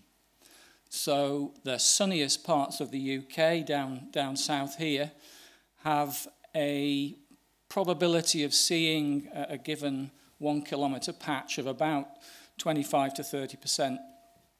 Up in Scotland, it's 3 to 5 or 6%, something like that. And for our test site, it's 15%. So we can do a back-of-the-envelope calculation now and say that with 15% probability of seeing the surface, we're going to probably only see it 50 days a year, so once a week. If we convolve that with a repeat cycle of 10 days, then we're only going to get 5 Sentinel-2A images per year. So clearly, we're still short of data. The other challenge is to do with the spectral properties of the sensor. And one neat thing is that the Landsat operational land imager has very, very similar spectral channels to the Sentinel-2A. And so what I'm going to show you now is a combination of using data from these two satellite sensors at our field site. So this is just an example of the sort of data that we're now able to use. And one of the things we've heard several times is about this 10-day repeat cycle for Sentinel-2A. Well, actually, depending on where you are, that's not true. Because what you can see in this image here on the left-hand side is a westerly pass over the north of England, and then here on the 6th of June, an easterly pass over the United Kingdom. And this yellow box shows the area of overlap from Sentinel-2A in this part of the country. And clearly, there is another area of overlap on the western side of this image as well. The Landsat optical land images have got the same characteristics of most of the previous Landsat data. It's a smaller imaging area, but our test site, represented by the red blob, just sits straight in the middle of the Landsat 8 image. So we're in a good position. There are some differences in spatial resolution, and previously when we tried to use Landsat thematic mapper or ETM data, the 30-meter resolution data just hasn't been quite fine enough to detect these very, very small plots that we're interested in areas of managed Kaluna moorland. So we went out and collected some data, and this shows Abdul Basit collecting data at one of our plots. So we've marked on here, actually, with a tape measure, one 20-metre pixel. And we visited 5 different plots across this area. It's only an area of about 3 or 4 kilometres squared. A number of times so far during this year. So we started in April here. And this is the fuel moisture content measured at a number of sites within these plots at, I don't know, a dozen dates or so, and we're still continuing through time here. And these are the data sets that we've got to work with. So the red dots here, red triangles rather, are the Sentinel-2A data. The blue triangles, the Landsat 8 operational land imager data. And you can see there are some big gaps, not surprisingly, given the back of the envelope calculation that I did with you just before. Nevertheless, we're now in a position to look at the relationship between a vegetation index and fuel moisture content for these plots. So this is the result, hot off the press. And all we've done is just plotted the relationship between fuel moisture and normalized difference water index, just as you saw with the airborne hyperspectral image data. So the shaded area is not a confidence interval. That's our 10% error band that we were aiming for with the hyperspectral data. So you can see there's a reasonable correlation, probably not one that we'd want to use for operational mapping. Quite a lot of scatter. More than half the points fall within our 10% estimation band, but there are some fairly significant outliers, which are probably caused by our cross-calibration approach, which we use to circumnavigate the problem of atmospheric correction. So rather than atmospherically correct every image independently, we cross-calibrate every image to a common reflectance image. So we've got a bit more work to do. There's probably some issues here to do with view angle, BRDF corrections, differences in spatial resolution, problems of co-locating pixels and sampling points, but it looks like we're on the way. So this diagram here you've seen before. This was our theoretical relationship from the ProSail model.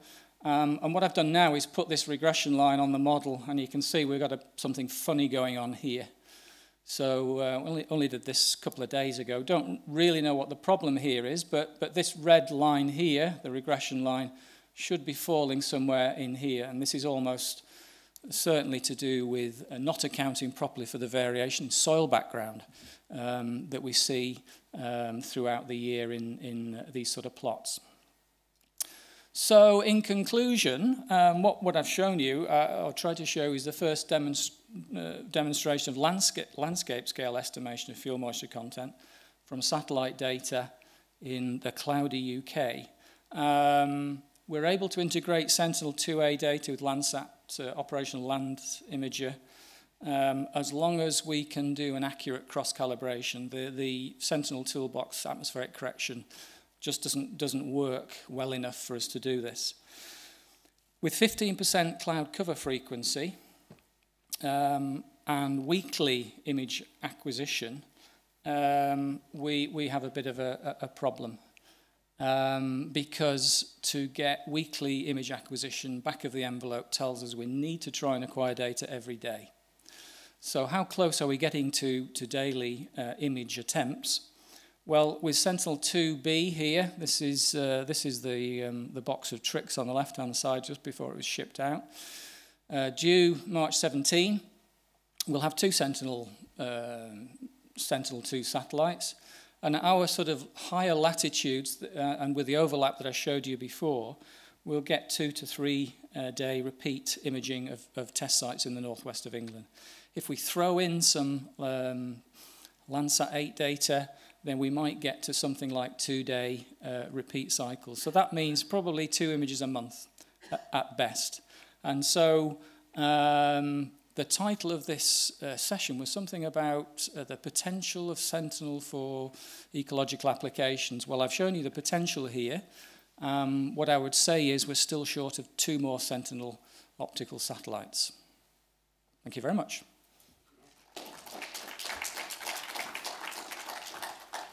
Thank you very much. Any questions for Mark? Katie.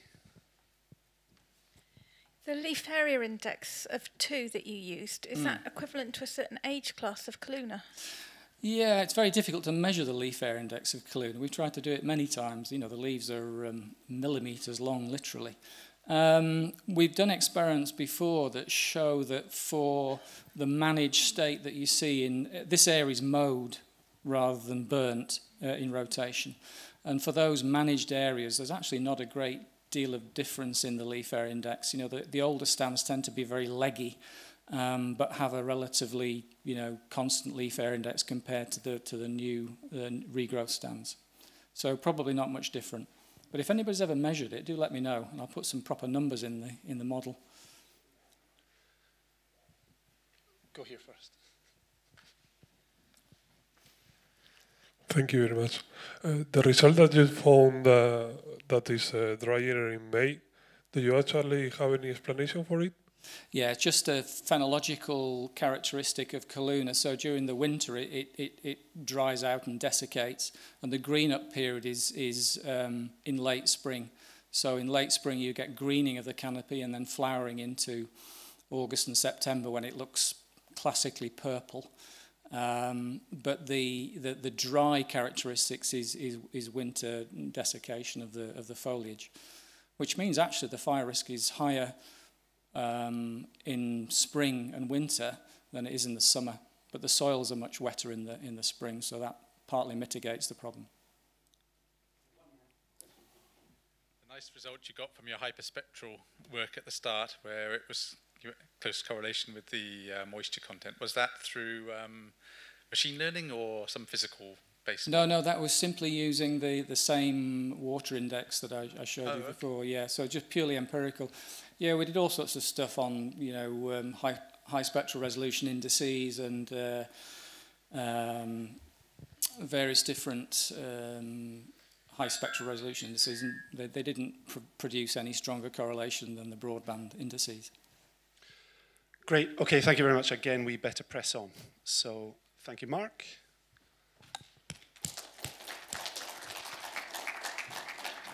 And on to our final talk. We've got all the academics, all the universities out of the way, so it's over to CEH.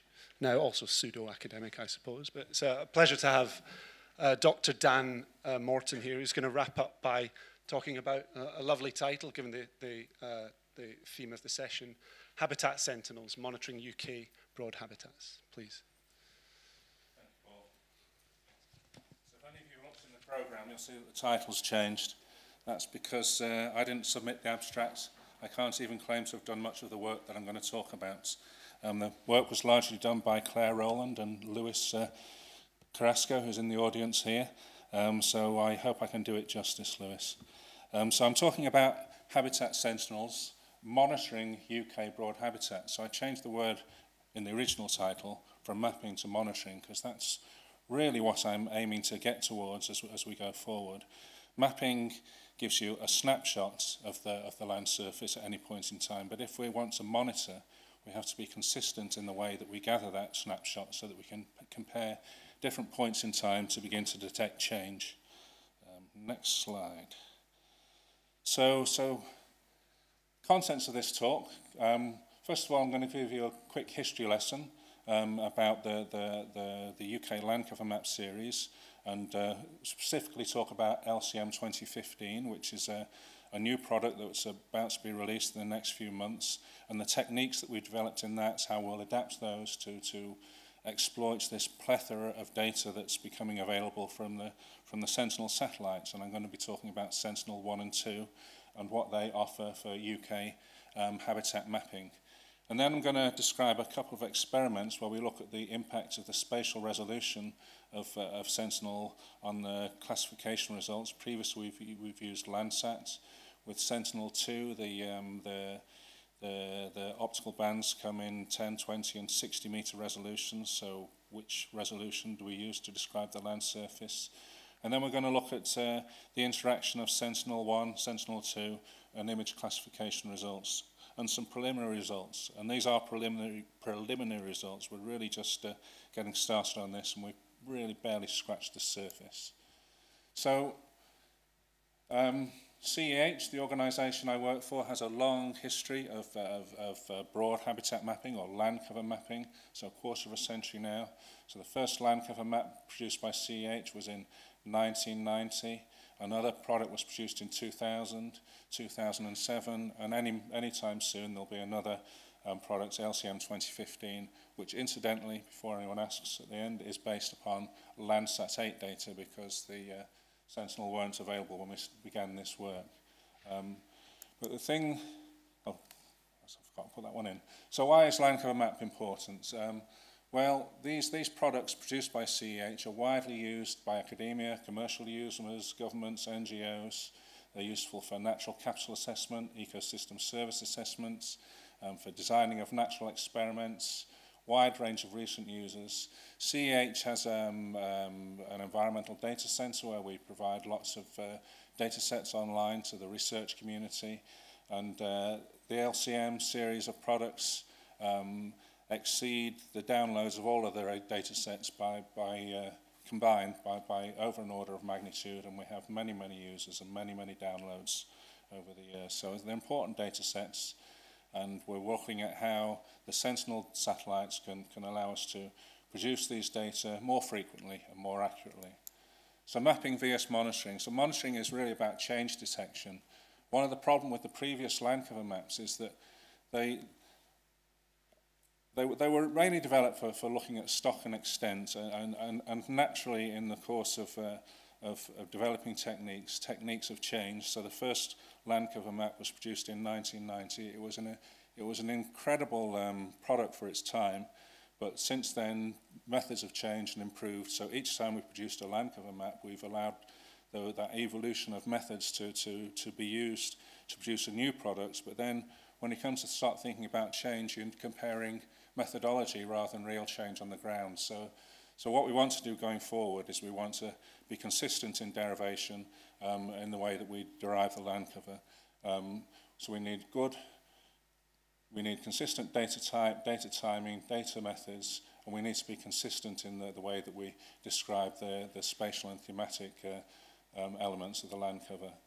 We need frequency images, and good monitoring requires high accuracy. So I'm hoping that the Sentinel data will allow us to make progress on each of these. So just to give you a problem, this is a consequence of Mark's back-of-the-envelope calculation. This is an image mosaic that we used for the production of LCM 2007. I think there was about 70 composite images used to generate the products.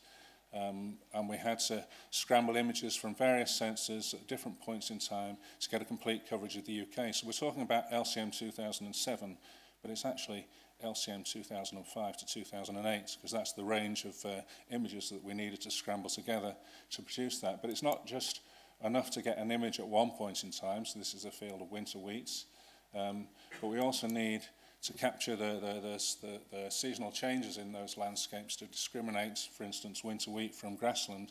We need images at multiple points in the growing season, so it's not just enough to get a complete coverage of the UK. You need several coverages of the UK in order to classify these images and make sense of it. So I'm going to talk about the first experiment. So Sentinel-2 has bands at 10 and 20 meters. For accurate classification, should we resample the bands, all the bands to 10 meters, or should we resample them all to 20 meters? And then experiment 2, radar. The good thing about radar, everybody said that it's relatively unaffected by weather. So each time the radar image comes, the radar satellite comes over, we can get a cloud-free view of the ground.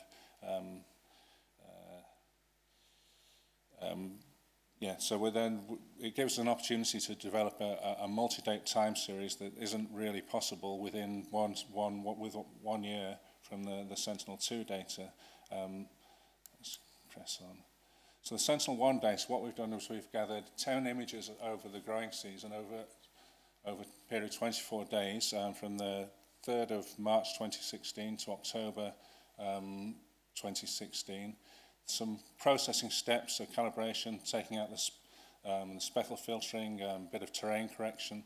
And what we did with these, we averaged over land parcels that to some extent that helps remove some of the noise that you get within a radar image. But actually I don't think it's absolutely necessary, but for this analysis we did. This gives you an example of a Sentinel-1 image. You don't get the same range of, you don't get the same detail as you would do from an optical image because you're only really getting perhaps HH and HV polarization images, so you get a grayscale image. The good thing is you get them regardless of weather conditions. But what you can do is you can combine the images from multiple points in the growing season, so this is just 3 points in time, but we're actually, for the analysis I'm going to talk about, we have 10 points in time. And if you start sticking those different grayscale images at different points in time in the color guns of EDU, you start to see discrimination between different land cover types. Now what we want to find out is whether that discrimination is actually useful and can help us differentiate land cover. So this is an area around Sheffield. You can clearly see the conurbation, which is the bright area, Howden Reservoir and Ladybow Reservoir over to the left of the scene. And then as you get to the east of the Pennines, you start to see the sort of arable fabric developing. So we chose this because it had a wide range of land cover types. So this is just giving you an idea of the rest of the scene that we were working with. Sentinel-2 data, so we got 3 images, 29th of December from last year, 20th of April from this year, and 6th of June from this year. 10 bands were available at 10 or 20 meter resolution. The problem with optical data, and it's still the biggest hurdle to land cover mapping, is the pre-processing steps that you need to do, so the atmospheric correction, in particular the cloud masking. Then once you've done the cloud masking and so forth, you've got to create an image mosaic, which can be quite a challenge in a cloudy country like the UK. So the Sentinel-2 data, 3 images, different points in the year. So now talk about the classification. So the classification methods that we developed were for the production of LCM 2015. We've used exactly the same classification algorithms for both the Sentinel-1 and the Sentinel-2 data. So essentially it just creates a layer stack of the, in the case of the radar, the backscatter, or in the case of the Sentinel-2 data, the optical data, the different bands, put them in a layer stack. Once you prepare the data, and then you classify the data. So the classification algorithm that we're using is a random forest algorithm, and because we have a rich history of land cover products, instead of going out in the field and making lots of observations, we use a learning method that we present it to the classifier, the historical series of land cover maps, and from those it harvests information about the land cover, looks for stable areas of land cover, and uses those data to classify the satellite image. The good thing about this new technique is it's a reduction of manual inputs. I mean, it's a completely automated process to select the training areas. It's much faster, increased speed and efficiency, which can lead in the future to more frequent LCMs. So far, the iteration cycle has been about 10 years. We can probably reduce that to 3 or even less with the new techniques. And it also raises the opportunity to reclassify some of the old satellite images using the same training data sets and the same algorithms, so we can start to look at what might have changed between 1990, 2000, and 2007, 2015, and so forth. 2 minutes. Okay, so very quickly. So what we do when we classify an image, we summarize it by the optical image. We classify the pixels, and then we summarize them by overlaying a parcel structure on top of that. The parcel structure has been derived from Ordnance Survey master map. And we can describe the land cover as a frequency distribution, but the nominal land cover type is the most frequent pixel. So in this case, the land cover is described as heather.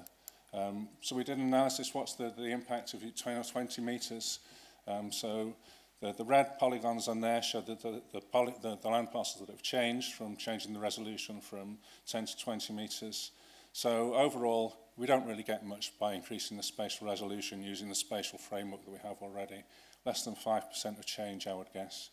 And most of the changes that are occurring are mainly in the small habitats, small areas of habitats like fen, which typically occupy sort of small areas, and also polygons that are actually quite small and narrow. So overall, not much change at all. So we probably don't get a great deal from changing the spatial resolution of the data. I'll just summarize that again as I'm running short of time. So mainly just the small polygons have changed and the thin polygons tend to change. And then we've also done another analysis of looking at classification of the Sentinel-2 data only. The Sentinel-2 data at 20 meters, 10 meters, Sentinel-1 and 2, so combining all the radar bands with the optical bands, and then Sentinel-1 only. And I think what's quite interesting here is that the Sentinel-1 classification, without any optical data in at all, picks out all the land cover classes that we're able to get from the optical data. Zoom in a little bit. So if you look there, I mean, it's almost indifferentiable from the Sentinel-2. The reason why it's a little bit less granular is because we did a per parcel filter on the Sentinel-1 data, so it looks at some of the granularity is taken out. But on the whole, it's quite promising in that in a cloudy country like the UK, where clouds are a real problem, we can start to exploit these new data sources that previously weren't available to describe the UK land surface in the same kind of detail that we've been doing previously, but we can do it more frequently without the complex steps of pre-processing and compiling a satellite mosaic of optical data. So just draw a few conclusions. Further work's required. We've really only just scratched the surface. We get small gains in thematic resolution by increasing the spatial detail of from 20 to 10 meters, but not a great deal. Accurate broad habitat classification may now be possible with radar alone. We need to look at that in a little bit more detail. By allowing more frequent updates and consistent data, we can now get close to a broad habitat monitoring system and more frequent updates of the data. Thank you very much, Dan. Okay, any questions?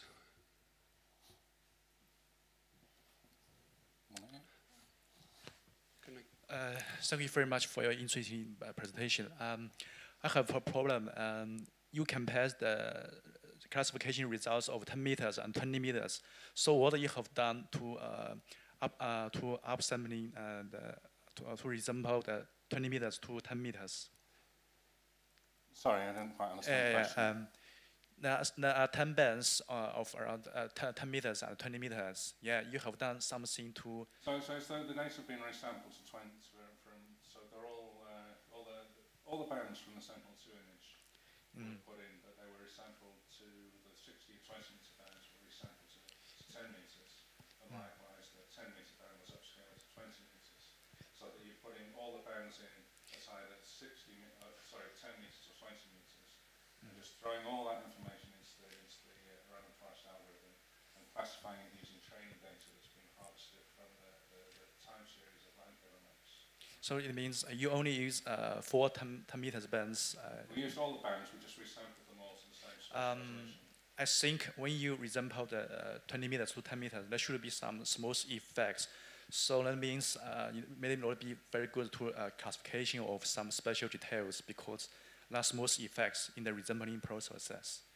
Yes, that's just a comment. Okay. Well, I mean, we found that the classifications were coming out reasonably well by both methods. You know, I don't know what the accuracy was because I haven't looked at those in detail, but it's not a significant problem. Okay, thank you. Any final questions? Okay, 2 more quickly, Mark. Just a general question or comment. It seems surprising that SAR data can be used for land cover classification. How is it you've only just discovered this? Well, one of the projects that I've been involved in recently was looking at producing a crop map from Sentinel-1 data, and we actually found that by constructing, I mean, you know that the radar data is very sensitive to canopy architecture. So when vegetation grows, the backscatter changes throughout the season. what you're actually doing when you're looking at the Sentinel-1 data is you're capturing structural phenology throughout the growing season. And we were able to produce a crop map to a high level of accuracy for the UK using SAR data, so we thought, well, why not use it for land cover mapping?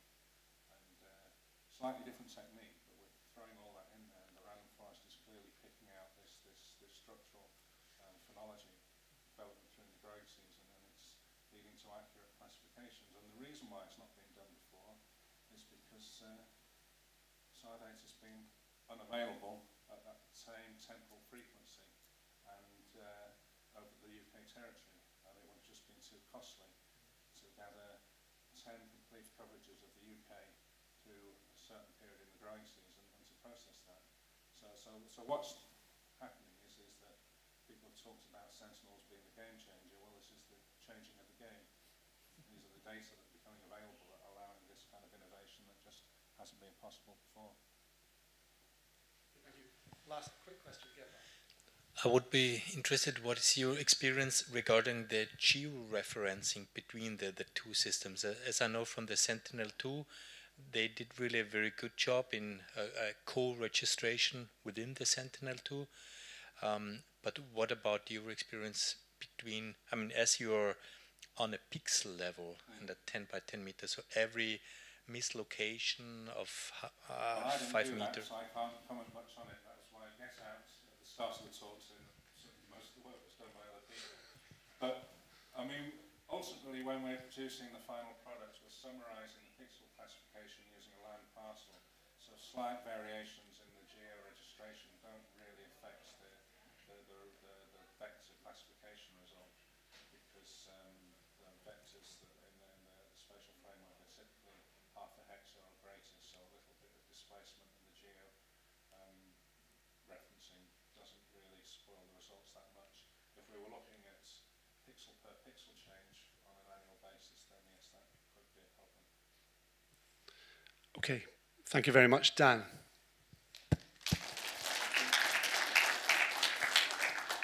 Great, I was about to ask you to put the slide back up, and you've done it already. Thank you very much. Okay, I'm exhausted. I don't know about you. These 2-hour sessions are a real slog, so well done for being here and for staying through the duration of the session. The Sentinels really are offering an incredible temporal data set free for us to use, and we've seen some good technical work today which kind of points towards likely ecological applications. So we do hope that we can get these communities together, Earth observation and ecology, to do this. Now, for those of you that aren't completely exhausted, and I apologise for keeping you from the refreshments for an extra 10 or 15 minutes, we are providing more refreshments later on at 8 o'clock after we have an evening lecture. So after the poster sessions now, there's a series of different events going on at 7 o'clock. And we're hosting the Remote Sensing Photogrammetry Society annual lecture and conversazione. A reminder to those here at the start, but information for those that have come in midway through the session, given by Natalie Pettarelli on satellite remote sensing for conservation. So please do, if interested, come along and join us for that. In the meantime, thank you very much to the speakers, and thank you for your attendance today.